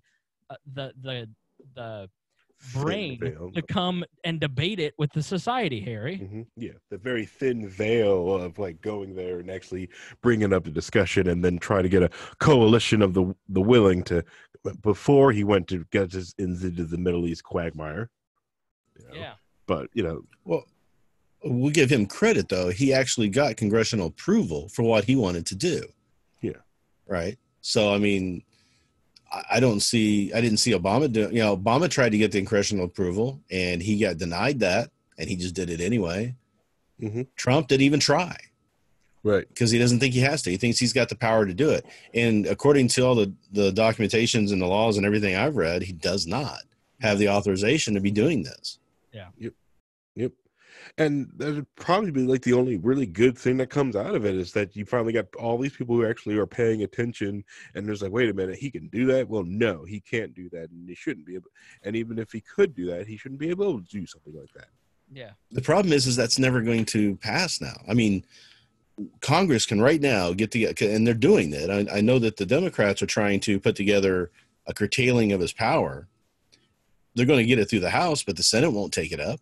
And even if it did, even if for some reason the Senate decided to pass it, because it's full of Republicans, they're just going to do whatever Trump says, as we've seen with the impeachment. So even if they were to pass it, Trump would just veto it. And then what are you going to do? You got enough to override the veto? He doesn't. I mean, he's got enough people in his pocket in the Senate to ensure that he can do whatever he wants to do right now. And at some point we have to ask, if this is what we want, and if it's not what we want, we have to tell those senators who are giving him a blank check to do whatever he wants to do, they're going to lose their jobs. So if we keep sending those people back, if we keep saying that this is okay, it's just going to continuously get worse. I see so many people defending this by saying, well, all these other presidents have done the same thing. I'm like, well, not this. I mean, let's not be crazy. It hasn't gone this far. But they all have done things. They've all done things to push the line a little further. And until we stop that push, it's going to continue going. And by defending it because other people did it, then you're defending their actions doing it too. So if you say, well, I'm defending Trump because Obama didn't get stopped when he did it, well, then you're reversed approving what he did, because right. You're defending Trump for the same thing. So you have to, we have to stop and say, is this what we want? And I just see there's too many people in this country who are okay with it, who just say, yep, that's what we want. I mean, at the very least, pick up the phone and call your representatives. I mean, that's the least you can do. It's probably the best thing. Like, what you have to remember is politicians are spineless weasels. They really are.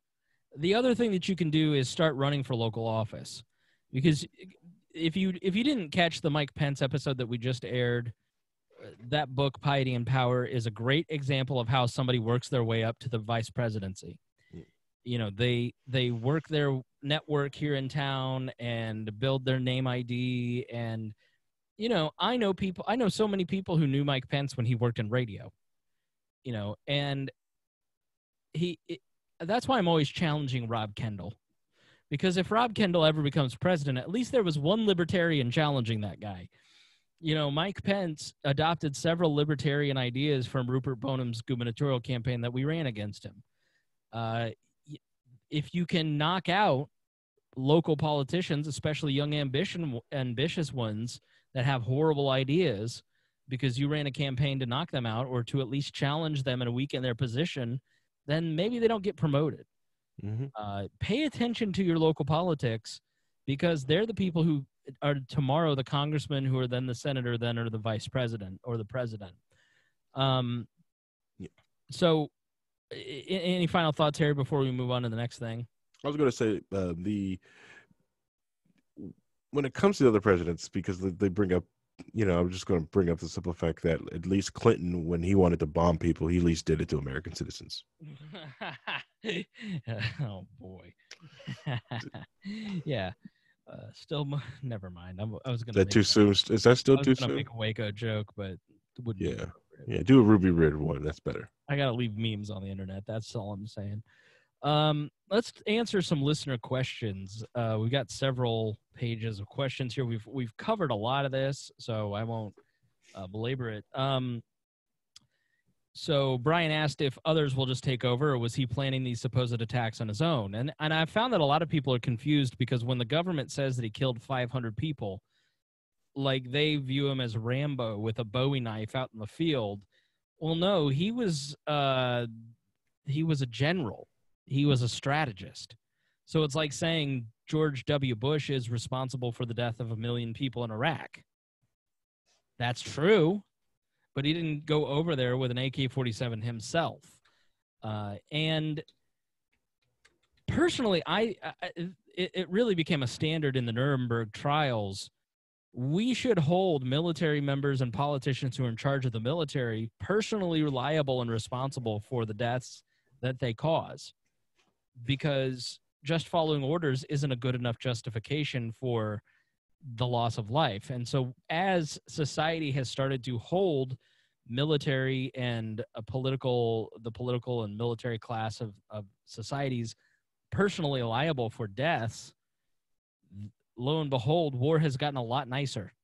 Like drone warfare is basically how it's done now, because these people don't want to go to prison themselves for war crimes. But of course, if you commit war crimes, then Donald Trump will pardon you. Is that guy a piece of shit. Oof, yeah. If you read what his fellow soldiers say about the guy that Trump pardoned who committed the war crimes, man, what a monster. What was he doing in Baghdad in the first place? And Tyler asks, and Thaddeus says, was he really brokering a peace deal with the Saudis? What's that about? So there have been a couple reports. I've heard that Soleimani was in Baghdad on his way. He was meeting with some militia members, which obviously they were in the car with him. And he was planning an attack. And that is the administration's line. They say that the attack was imminent, and so they can legally get away with this if they can say that it was an imminent attack. Well, they've been trying to assassinate Pompeo, the head of the State Department, has basically been encouraging for a year Donald Trump to kill this guy. And so, what's your definition of imminent? Is your definition of imminent the guy is on a street and he's 4 blocks away from walking in with a C2 exploding on his back? Or is imminent 3 months from now and he's planning to blow up something? So the idea that he was imminently about to commit an atrocity when he has a long history, 40-year career basically of this stuff, it just doesn't really hold water. And so you really have to define what is your definition of imminent. And a lot of people's definition of imminent strikes for American security is minutes or hours, not weeks or years, as the Trump administration seems to think.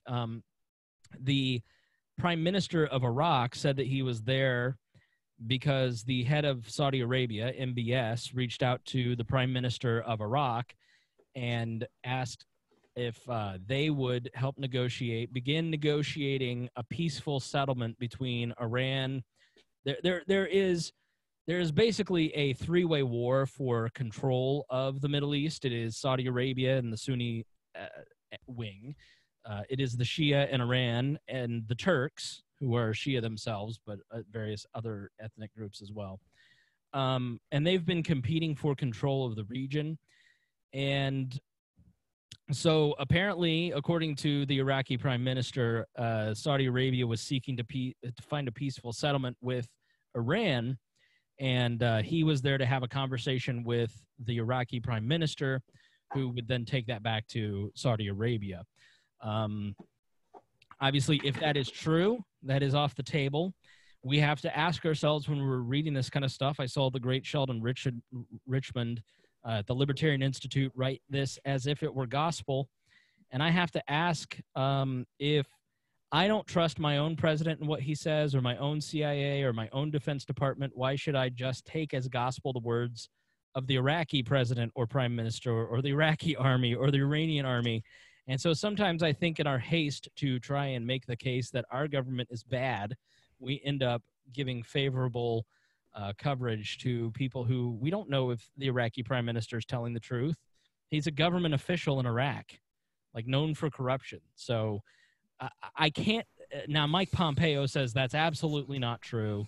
He was not there there was no peace negotiations going on. But Mike Pompeo is, I can tell you with certainty that Mike Pompeo is less truthful than the Iraqi prime minister, and I don't know the Iraqi prime minister. Well, the Iraqi prime minister is also the one who wrote up the declaration of removal of United States forces. Yeah. So when they were talking about would the prime minister sign it, it's like, well, he's the one that wrote it, so it's probably a good idea that he might sign it, right? So he's also the first Iraqi prime minister from the Shia sect, not SEX, but SECTS. Yeah. Well, and that's the other thing too, is all these people who are in the parliament now, who are Iran backed, they're people who were fighting against, they were being brutalized under Saddam. I mean, Saddam said that those parties couldn't exist. If you're a member of those parties, you were going to be tortured, and they were. So they're trying to, there are a lot of people in Iraq who have just been hiding underground that are coming out now saying, this is what we believe, this is what we want. This idea that Iraq is all, Sunni, and, there's a lot of different sects and people that live in that country, right? So yeah. We arbitrarily created those countries over there out of the Persian Empire. So, we drew those lines. We didn't really care, or when I say we, I mean, it was the European powers and United States as well after World War II. But we just kind of created those countries without paying attention or caring about their cultural population or anything like that. Starts with Sykes-Picot, and I think we covered this in the World War I podcast and maybe the Iranian deal podcast. But at the end of World War I basically killed the Ottoman Empire, which was where many of these lands were made up. And so British, Italian, and French, and the victors in World War I basically carved up the Ottoman Empire and drew out countries like Iraq. And the British got Iraq, and the French got Iran, and the French got Lebanon, and the Italians got this. And so Iraq basically never should have been drawn the way that it was. It contained 3 distinct major ethnic groups. As opposed to creating 3 countries, they created one country that was just always going to create destabilization. It was literally just old rich white men who knew nothing about the area on a map drawing out what they wanted. And so, right. And we saw a lot of that at the end of World War I. A lot of really bad treaties were made. Yeah. Right. Including, it's like so much of what we're dealing with today came out of the aftermath of World War I, because people were trying to be still colonial and doing whatever they wanted to do. And we fought when the United States was in Iraq and trying to prevent a civil war. To me, was like the craziest thing ever, is because they need to have one, because they really should be 3 countries. Let them figure out what their country should look like. Why are we trying to tell them they have to be one country? Who says that that's the way it has to be? It made no sense to me on why we were doing that. And that's why I was just like, we should have been out of there as soon as that fell and they found Saddam hiding in his little hole. We should have been on planes and out and said, good luck and figure it out. And we just decided not to do that way. And that's the bad decisions, again, that we keep making. I interrupt this to bring you a report from the Ali Arouzi, who is the NBC News Tehran bureau chief and correspondent. And he's reporting, let's see. Let me go back. Iranian officials now posting Iranian flag, a sign of battle. IRGC reporting that a second wave of missiles has been launched. IRGC is saying Ayatollah Khamenei is in control center coordinating attacks. Iranian Air Force has been deployed. This is all over the last hour on his Twitter. Iran is warning that if there is any retaliation for the 2 waves of attack, they launch their 3rd wave, and they will destroy Dubai and Haifa, which are completely separate countries than Iraq. State media reporting Iranian fighter jets have entered Iraqi airspace. Iran saying that if there is no retaliation from America for these latest attacks, then they will stop attacking. But if America attacks, then their response will be crushing and widespread. Iran state media saying none of their ballistic missiles were intercepted. They hit all their targets. Iraqi Shia militias under Iran's patronage are saying that they have launched their operations against U.S. presence in Iraq. How this unfolds now depends on the U.S.'s response. Iranian state media is saying that IRGC has readied all of its underground missile depots. They're reporting that they are full battle ready. So obviously chilling stuff from the NBC. If you want to follow that Twitter, it is ALIAROUZI. Ali Arzui. I'm sorry. Listen, man. I need a pronunciator for anybody. Well, I guess they didn't sit down and shut up as Trump thought they would, did they? Mm-hmm. Yeah. So Rob, our buddy Rob Kendall, wants to know how many Americans and American soldiers are dead because of him. Honest, non-Trump sucks answers only, please. Listen, I can tell you that the fact that the Pentagon is putting out that he is responsible for 500 deaths is false, and you can see the documentation by going to antiwar.org, I believe it is, or com, or Libertarian Institute, and looking at Scott Horton's article on it. It's in our show notes and our links. But the truth is maybe he's responsible for more than 500 deaths. Okay, if he's the person that we don't totally know what his role is, how much money or weapons he funneled to opponents. He was fighting on our side against ISIS. So, you know, we were fighting against him in Syria. We were fighting against his forces in Iraq. We were fighting with his forces in Afghanistan. And so this is a person that we had he was an opportunist, just as we are opportunists. If it suits our interest, if it suited his interest, then he would fund with those groups. That's exactly what we've done. And as soon as those groups have stopped suiting our needs, we turned on them. And he's a victim of that. So I don't know how many people this guy, how many deaths he's responsible for. I think it's irrelevant. I think he was the head of a military apparatus of a foreign nation, and he should not have been assassinated, because that is an act of war, and it should not have happened on sovereign nation soil, because that's an act of war against Iraq as well. Mm-hmm. Let's say he killed 10,000 Americans. Declare war on Iran for killing 10,000 of our people. And then we'll do it the way that the Constitution has outlined, because that's the way that a free society goes to war. You don't just tiptoe into it or spiral into it the way that we're doing it with this. Yeah, at least you could say that Trump isn't as concerned about that as even Bush was. And we all know how we feel about, President Bush. But like I said, he went out and he got the approvals before he did this stuff. Why couldn't Trump do that? All Trump had to do is go and say, hey, this happened. And he probably would have had the support to get it passed. But by taking this action, now he's ensured that he won't get that support. Yeah. A couple questions that are kind of similar. Chuck asks, after he was killed, they talked about him like he was the highest profile terrorist on the planet. Most of us follow the news very closely, and I don't recall hearing anything about him.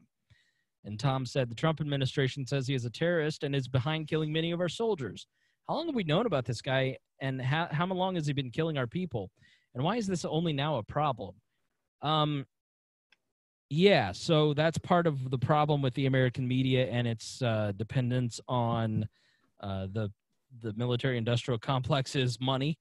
If you go and look at WTOP, which is one of I think the highest billing radio station in the country, it's a news talk station in Washington, D.C., all of their ad buys are military contractors. Like, the place is just funded by it. It's not expressly said in the corporate press. It's nothing, having worked in the corporate press my whole career and around it. Like, nobody comes to you and says, like, hey, change your news coverage because these people are big sponsors or connected to this. It's more like, you're just smart enough to put the dots together, right? You don't, you know, if you want to go for that kind of journalism, go right for The Intercept or Democracy Now. Okay, pal, go to truthdig.com. So the reason that he is the greatest terrorist on earth is that America and its state-run media and its state-run organs, as much as you'd like to think that CNN and the Washington Post and the New York Times are fully independent of the government, they're really not. They're all kind of swimming in the same pool. And so there's still Americans writing for those newspapers. And so they feel a need to kind of cover their ass. And frankly, the news business is just kind of, you know, in that Lo Bianco interview, I tried to really talk to this investigative reporter who wrote this book about how do they work, like give you a sense of like, what's the popular story that everybody's talking about, right? Well, it's Soleimani. Like, we've not covered this guy on the show here, Harry, but because everybody's talking about it, we want to give you the context to the news. So I think that's also part of it. Yeah. And it is how quickly just almost just like it's the difference from 9/11, right, is that Osama bin Laden has been mentioned, was at least mentioned before, at least in the early 90s. You know, like some people knew he was a little nerdy. This is different. This is like, but you know, this person, everyone just keeps bringing it up, hard pronounced name, you know, and in a region that most people cannot find on a map. Yeah. Jay Solomon, who wrote that book, The Iran War, he was one of the first people to write an article about Soleimani, and that was in the 2000s. That was in the late 2000s, maybe early 2010s when he wrote that article. He was probably the first Western journalist to write about this guy. Well, and I don't trust any of this. Not, you know, in the presence of not the deep state, but the military-industrial complex. If you've never read Scott Horton's Fool's Errand and you just looked at the lead up to the war, or just read any of the cables, the blatant lines that got put out there, you know, so it's also. I was saying, don't forget Operation Mockingbird. Yeah, explain that. So Operation Mockingbird was a CIA organization plan that they would embed CIA agents into the news media. They would get them jobs as reporters. They'd get them jobs on editorial boards, but they were all CIA. So they were using that as a way to change the stories for their propaganda purposes. People say that this isn't going on anymore. I doubt that, that's not going on anymore. But considering that we've now lifted the laws that were, so they put some laws in place that came out of the discovery of this, that the government could not propagandize American citizens. And then that law was quietly shelved during the Obama administration. So now it's legal. Can do it just fine. So I'm sure that it's just no longer happening anymore. just go look up Project Mockingbird and go down that rabbit hole. Yeah, while you're at it, look up Operation Ajax. Oh yeah. Check that one out too. We didn't even get to that. How does classifying the IRG as a terrorist group affect killing a foreign leader? Frankly, we just made up that they're a terrorist organization because we say so. I think it's. Well, I always thought that it was bizarre that we would put a foreign nation's military on there. Like, I get putting on a non-attached group like Al Qaeda or Al Nusra on there, but how do you put an entire nation's military on that? What I liked was reading a Wikipedia article that had changed to say that they're a terrorist organization as identified by Japan. So Japan called them a terrorist organization. So therefore, you know, we can buy that now because they don't want to leave it as the United States said it, because that becomes pretty obviously self-serving. It's just like everybody complains about the Southern Poverty Law Center overreacting to all these people and claiming that they're this and that and everything else. And it's like, how's that any different? You know, look at what's going on and then make that determination yourself. But what do you call a terrorist organization? Is it an organization that bombs civilians, or you go into a wedding? You know, How many weddings have the United States bombed in the past 10 years in Afghanistan? Anthony asks, so if Colombian officials are in the U.S., can they assassinate someone from Honduras that they have declared a terrorist? So let's say Honduras has declared Colombia a terrorist organization, and someone from the Honduran embassy walks over to the Colombian embassy and just assassinates a visiting military dignity. No, they cannot do that. But that's exactly what we did. So it would violate international law and the sovereignty of the United States, and as well as Colombia. There are supposed to be, just like a physical fight, you are not supposed to just have a physical fight if you're a married couple. You go to counseling. You work it out. You find intermediaries to work out your differences and settle disputes. That was the point of the UN. And listen, I'm not going to say that the UN does a damn thing except take our money, okay? But that was the noble idea of the UN. It just didn't end up working that way. By the way, the United States violated international law, and Pompeo wouldn't let Zarif, the foreign minister of Iran, into the country to go to the UN to talk to the Security Council about this action, and they barred him from entering the United States, which Ben Shapiro thought was a good idea. But the fact is that when we built the United Nations here, nobody thought, well, this is their idea, the United States, who would ever block somebody, and the United States will never act poorly. Little did we ever think that the United States would act in a way that the Security Council ought to get involved. But Zarif wanted to come and file a protest, but we have an agreement with the UN that every foreign diplomat is allowed to visit the UN and allowed to enter the country to go and perform their duties to the United Nations, and we violated that part of the agreement with the United Nations. Why does the news fail to mention the airstrikes across Iraq that precipitated the embassy takeover? They make it seem like it was a spontaneous incident and not retribution for airstrikes. Well, Russ, I think that is just partially it was mentioned. It's just not on the front page. So you got to go to the world section of the website to see it. And I think a lot of us just kind of consume news on social media. Jeremy asked, what was Salami's connection to Biden? Why were they so buddy-buddy, and why was he in the White House in 2012 rubbing elbows with Obama? I tried to look this up, and I did not find an instance where Salami was able to visit the White House. I don't know if you guys have seen that anywhere. I tried to fact check that, and I did not find an instance where where he came to the White House. He did not, that I can see. There was a picture of what was his name, the Abu Mahdi Mohandas had visited the White House as part of, because he was an Iraq general and part of the Iraq militia. So I think he had visited the White House at one point. I think that's where they're getting confused, because he was killed too during the assassination. So I think that's where some of that is coming from. And it's a lot of people are making up some stories too as well. I mean, there was somebody who put out a picture of supposedly of Obama in a picture, like next to each other with, they were trying to say it was Soleimani, but it wasn't. It was somebody else. And then that was even a Photoshopped picture, because the original picture was actually some Indian diplomat from years ago. So it's just like, people are just doing all kinds of crazy things and everybody's believing it. Nobody's filtering this stuff through and saying, hey, wait a minute, let me check this out.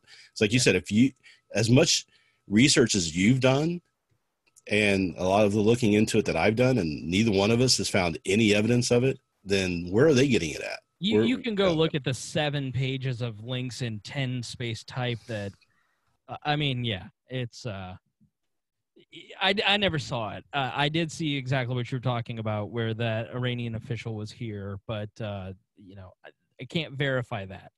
Iraqi official. Iraqi, yeah. What would Christina ask? What would a libertarian do when the U.S. and Americans get attacked by Iran? At what point is it okay to fire back? Well, we have to ask ourselves if this person did kill 500 Americans, where did those murders take place? Was it in San Francisco? Was it in Indianapolis? Was it in Cleveland? Or was it in Kirkuk? Was it in Tikrit? Was it in Baghdad? Why are American military men in these places?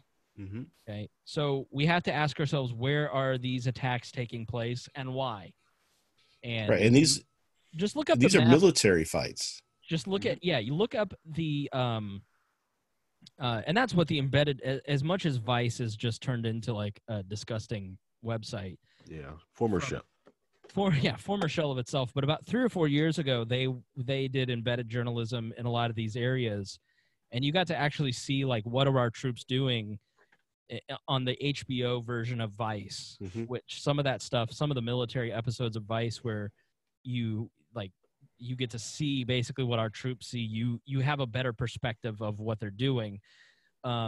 So Libertarians, first of all, would bring troops home and close these bases down. You may have seen the meme, if not, go to our Instagram to look at it, of how dare Iran attack our bases, and it's pictures of American flags in all the places where we have bases on the Afghan and Iraqi border surrounding Iran. And so the reason that we have bases in 170 or 180 countries is because it's a forward operating position. And so the reason that we would never really invade Iran is that it would be a multitude of the force that we needed to invade Iraq. What was the force to invade Iraq? Was it 180,000? The initial push was probably about that, but that was after weeks of just carpet bombing. Yeah, the shock and awe. Yeah, Iran's a little bit of a different animal when it comes to it's very mountainous. The way it's made. Yeah, it's more like Afghanistan. How long have we been fighting in Afghanistan? Right. I mean, it's Russia took a hit. Everybody's tried to invade Afghanistan over the past couple hundred years, and have all failed. It's like attacking a high position. The only way to really invade Iran is to go through the way that Saddam failed to do so, is to go through the southern marshy section. You can't go through the mountains. You can't go through the desert. If you went through Afghanistan, you'd end up over mountains and then right into a desert. It wouldn't work. You couldn't ever get to Tehran. So boots on the ground are never going to be an option, nor could you ever fill the bases in that particular area. So there's not going to be an on-the-ground war there. But would there be a proxy war or an on-the-ground war between Iran, like in Iraq, like there was in Syria? Absolutely, that could possibly happen. So how would libertarians take an attack? There's wars that are just and there are wars that are not just. And I know that, with all due respect to our pacifist friend, Ryan Lindsay, who runs Wall Reader, he doesn't view any war as just. And that is his position, and I fully understand and appreciate that position. I look at things like, if we're attacked on 9/11, yes, there were actions that we took that precipitated 9/11. We have that same mentality of history started on 9/11 and nothing happened that caused us to be attacked in our mind. But there were reasons that we were attacked. But it was perfectly justifiable for us to send F-16s to destroy training centers in Afghanistan. And that, to me, is a perfectly just military action. Invading Iraq, which had no participation in 9/11 whatsoever, was never a just war. There's no justification in my mind for the Iraq war whatsoever. Full stop. It was an unjust war, and people say, well, why are we still in Iraq? And I honestly can't tell you, because I don't know why we went to Iraq in the first place. Not most libertarians are not pacifists. If we are attacked, they will defend the homeland, they will fight back, but we would massively shrink our footprint.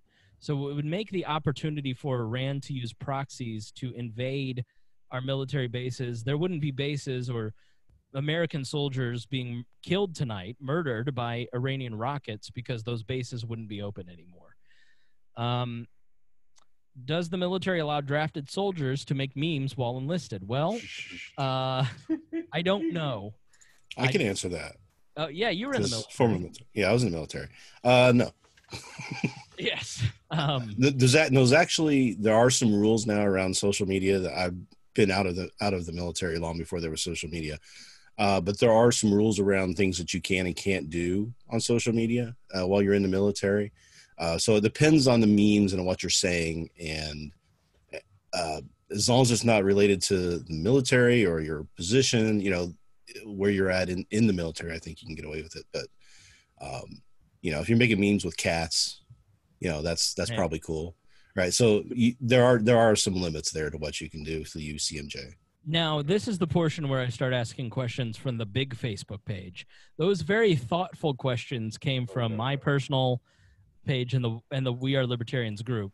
Now, thanks to Harry, called Walnuts, the Walnuts. Yeah, Walnuts. WAL Nuts, which you can join if you go to wearelibertarians.com. So Harry, we haven't gone to a lot, and I like when Harry is ready to interrupt. He's very polite, so he doesn't interrupt like me and Rhinehold. He kind of goes, so Harry, I'm gonna throw a few of these questions to you. Steve asks, why do Democrats treat a terrorist better than Americans he killed? Well, two-parter for me. One, Orange Man bad. Okay, Orange Man bad. Two, it's that last bit. It's the gasping of the anti-war left. It's still there. They're just very quiet, and we're so happy that they're still here and willing to finally have a backbone and speak up. Welcome back. Libertarians will just say, like, we're here keeping the fires warming. That's right. Now, Ace wants to know, Harry, when Salami was torturing and raping protesters, did the Democrats invite Jeffrey Epstein? Let's see. That would be a question mostly for Tad, because Tad probably was probably at the parties, but but I don't know. I think the biggest takeaway there is Epstein didn't kill himself. So yeah, just go with that. Let's go to our resident communist, Rhinehold, and ask him this question from Gregory. Why do libertarians keep suggesting that Trump wants war with Iran, even though he has clearly stated otherwise? Also, why is it every time there is something to do with the military, libertarians spew the same leftist propaganda as CNN? What do you say for yourself? Well, the first part, what was it? Trump says he doesn't want war with Iran. Trump has said he wants war with Iran. He doesn't want war with Iran. He wants to play golf. He doesn't want to play golf. How many thousands and thousands and thousands of lies has he told? This is part of the problem with why I think a lot of people have a problem with the amount of lying he does. It's not just the lying. It's the lying about things that are easy to look up and verify that he gets wrong. And how do you trust him to say anything at this point? How can you trust anything he says? Right. So he said that he wants to pull all the troops out of Iraq. Well, here's your chance. They're asking you to leave. Oh, no, I'm not going to do that. Well, then do you really want to pull them out from Iraq? Or are you just saying that because you're a populist who wants to get public sentiment on your side? You feel like it might swing this way if you act strong. As for the liberals and the CNN and all of that stuff, well, CNN is the bastion of the progressive liberals. So, I mean, that's they write the talking points for them, right? So, what are you gonna do? All right. This final question goes to both of you. What incident started their hatred towards America? I'll start. This is a never-ending question. Just start with one thing and work your way backwards, and you may never we've covered it, maybe not directly in a couple different ways in this episode, but let's start with the fact that we just created their countries. The Western world, the colonialists, at the end of World War I, just created their country without really consulting them and drew contentious lines. Those European countries then exploited their resources and saddled them with mega debt through things like the World Bank and took their oil and resources. Then instituted coups in these countries that destabilized and disrupted their sovereignty. We have continually invaded their countries and killed their people. I mean, where does it end? I mean, maybe talk a little bit shortly about, and I know you're going to have a Patreon bonus episode on this, but Operation Ajax. I mean, it started in 1953 when Mossadegh, the democratically elected prime minister, was ousted to install a Shah of Iran who was connected to the British and the Americans. And Operation Ajax is a CIA operation that we apologized for. The United States government, I think it was it under Clinton, formally apologized for overthrowing their government in 1953. And we still have people saying it didn't happen, that it's all propaganda, right? So they were going to, they had a rise up of the people because they were saying, hey, why is British Petroleum over here taking all of our oil and we're not getting anything out of it? So they got together and created this new government and elected a person to be in charge of it. And he was saying that they're going to nationalize all the oil companies that were in the country and potentially start selling some of it to Russia, which the United States and Britain couldn't handle. So we overthrew him and put the Shah in. And the Shah spent decades trying to do reforms and make the country better and make it more Western and increase their economy. But in doing so, he also completely squashed every person who was against him. There was a report that in 1975, he had between 40,000 and 100,000 people, dissidents, executed, right? He made it so there was only one party. Anybody who had any dissent or anything else was to shut up or die. So they got kind of upset about that. And it finally pushed to the point where they had enough power. And I just found out that part of that the Shah found out he had cancer and didn't tell anybody. Even the CIA didn't know. And he became despondent and kind of quit defending himself.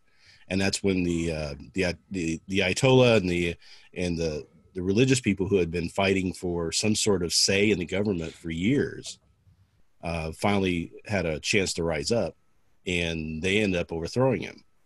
And we instituted that Shah, that we were the ones who defended him for so long. And then when Jimmy Carter allowed him to come to the United States for cancer treatment, he ended up dying in Egypt from the cancer. But when he made that decision, that angered Iran even more.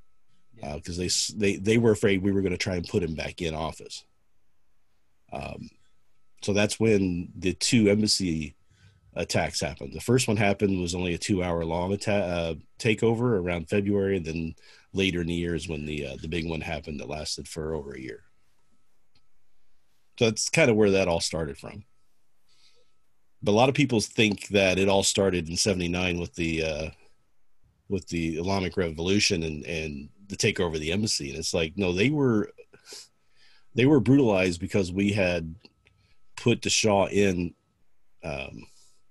power and defended him for decades. Now, let's wrap up with a couple questions for Harry. I added a sticker on Instagram. We have like 14,000 Instagram followers. Most of them are 13-year-old boys. I wish I were kidding. So Harry, they want to know, why are you gay, and why did your mom have gender reassignment surgery, and is she disappointed in you?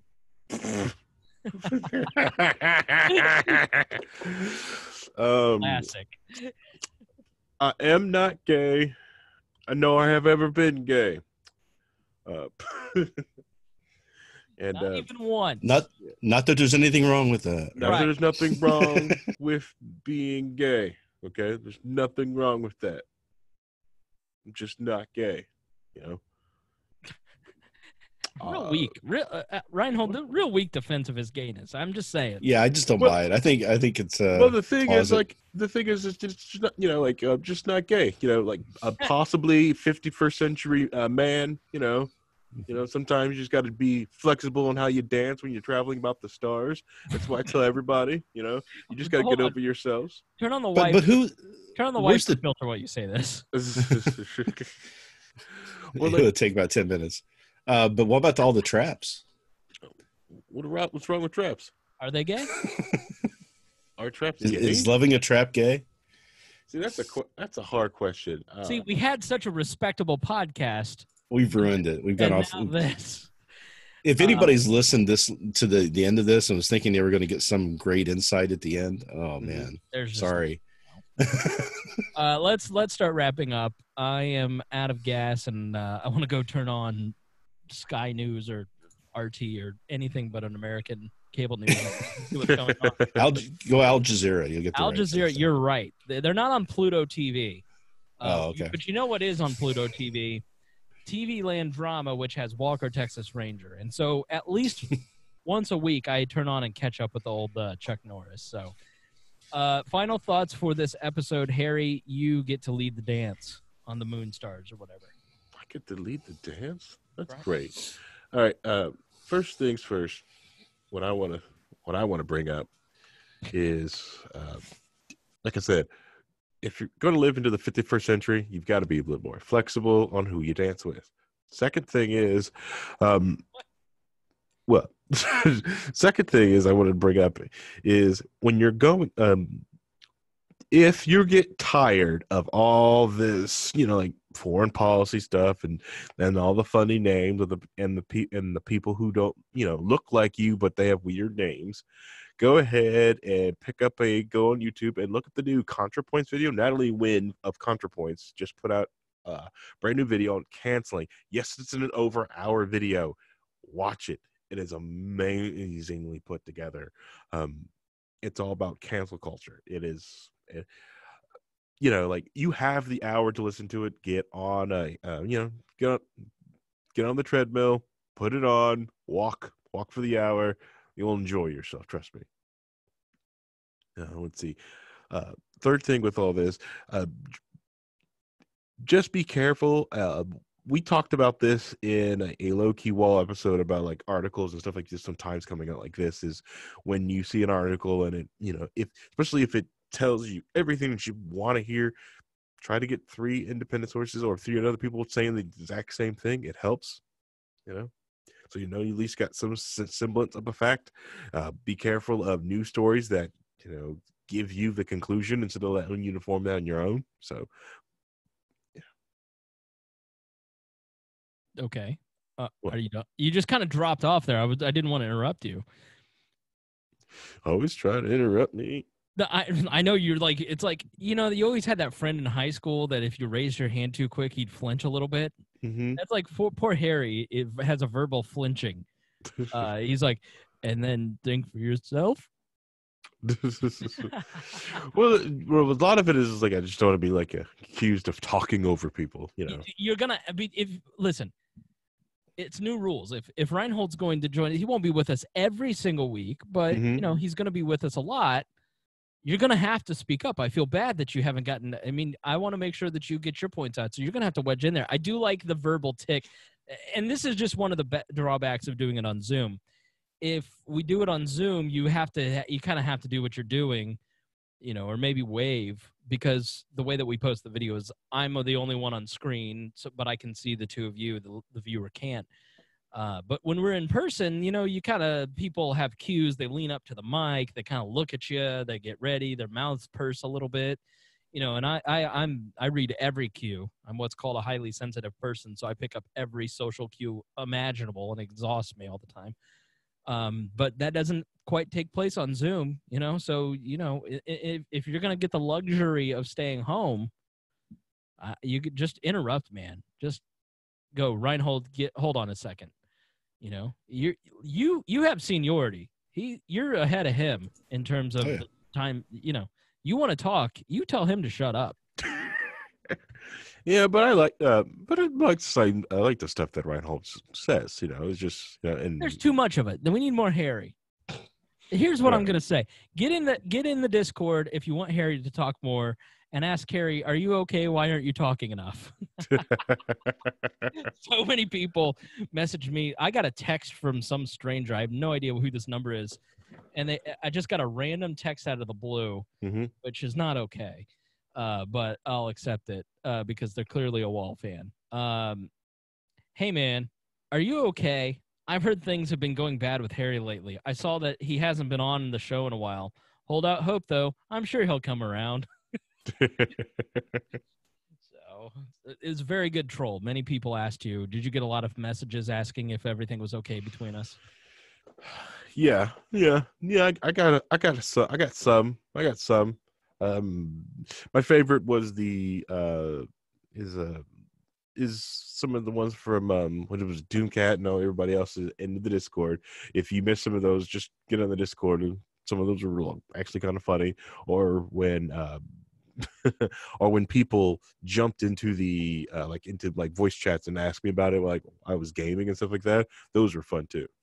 I'm weirded out because your little AI creature has like one eye closed and the other eye is rolling into the back of her head. And so it's like talking to Harry as an attractive female who's having an orgasm. I'm both turned on and terrified that I'm turned on right now. All right, Rhinehold, final thoughts.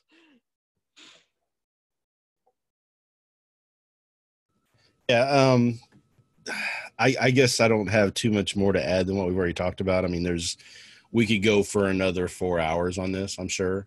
And in the old days of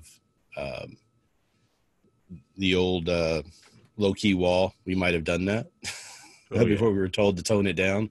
Yeah, this is a 2.5 hour, almost 2.5 hour episode. We really don't go over 90 minutes very often. So this is quite a.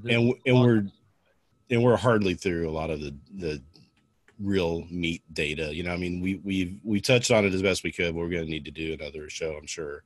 And I don't think the situation is going to disappear off the news. So we'll probably be able to do something about that more in the coming weeks. But I want to talk a little bit about propaganda and the Afghan papers next week. I mean, I think as we kind of work our way through this, I'm going to take a book on the plane that it's like almost like a comic book, but I bought some books on propaganda, and I got a couple about the Iraq War.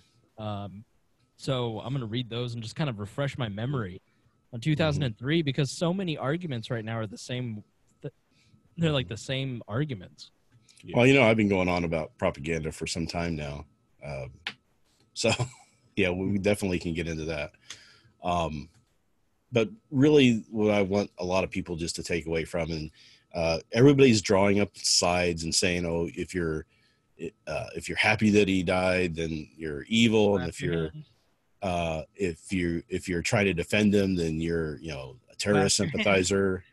It's like, why are we doing that? I mean, people, you understand that there's a lot of motivations going on here on all different sides, and not everybody's 100% right. Not everybody's 100% wrong. We've done a lot of stuff. They've done a lot of stuff that's wrong.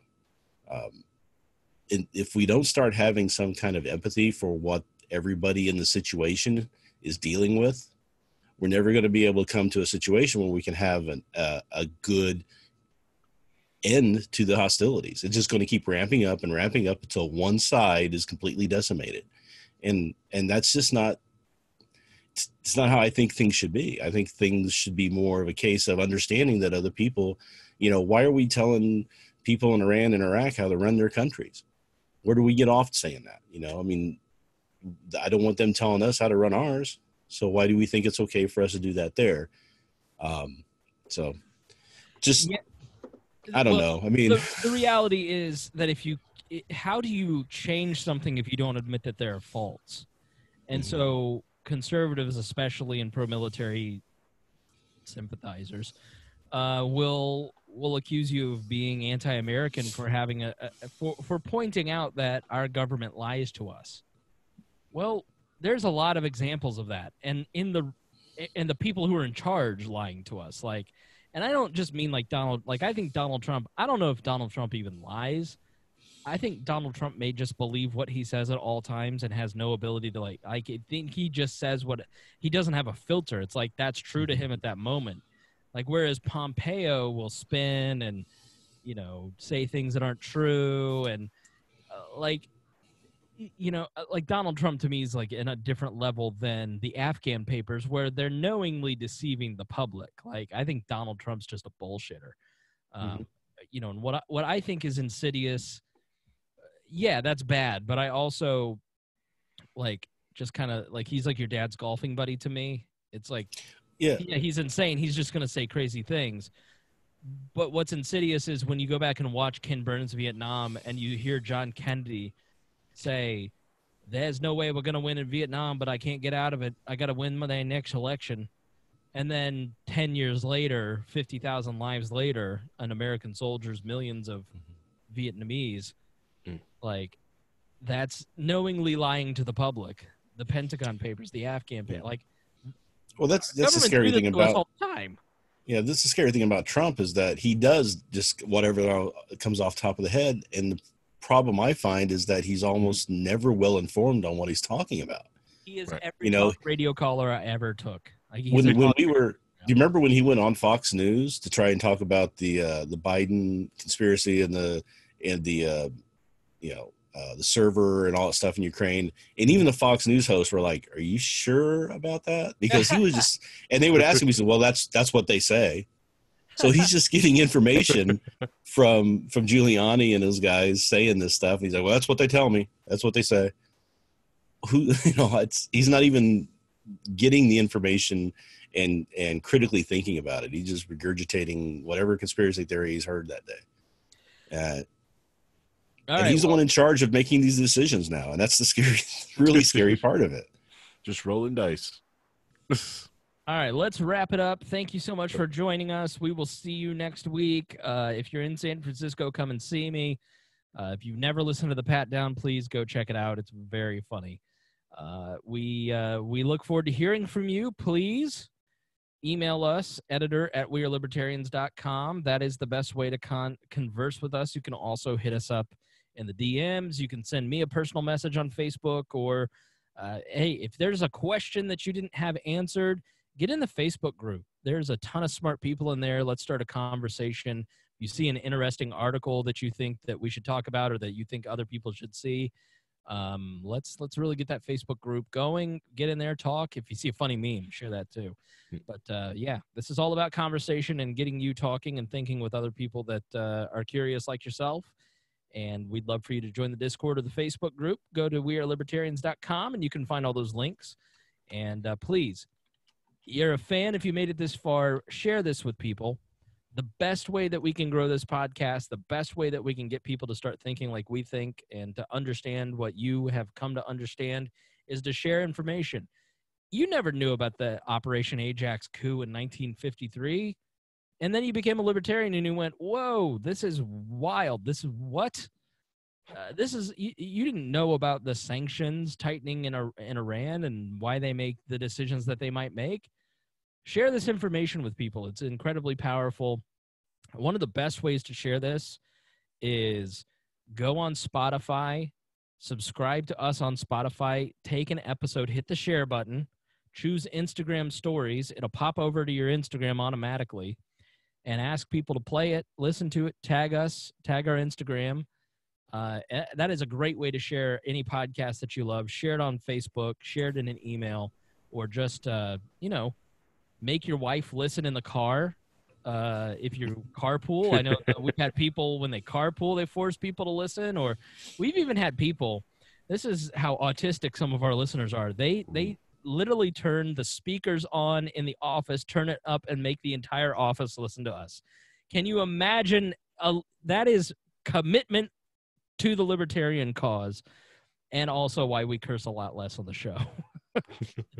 So I don't know if I should enable you to do that, but we're doing our best. So thank you to everybody who listens. We really do appreciate it. And we will see you next week. Thank you so much. And hey, pray for everybody who is a soldier or a contractor or anybody who is in Iraq or in that Middle Eastern theater. Please make sure that you think about them and pray for them, because they're sitting ducks and it is not their fault. Yes, they signed up, but Donald Trump made this decision, and the decision of one man has put the lives of a lot of people at risk. And so make sure that they're in your thoughts and prayers. All right. Thank you so much, everybody. And we will see you next week.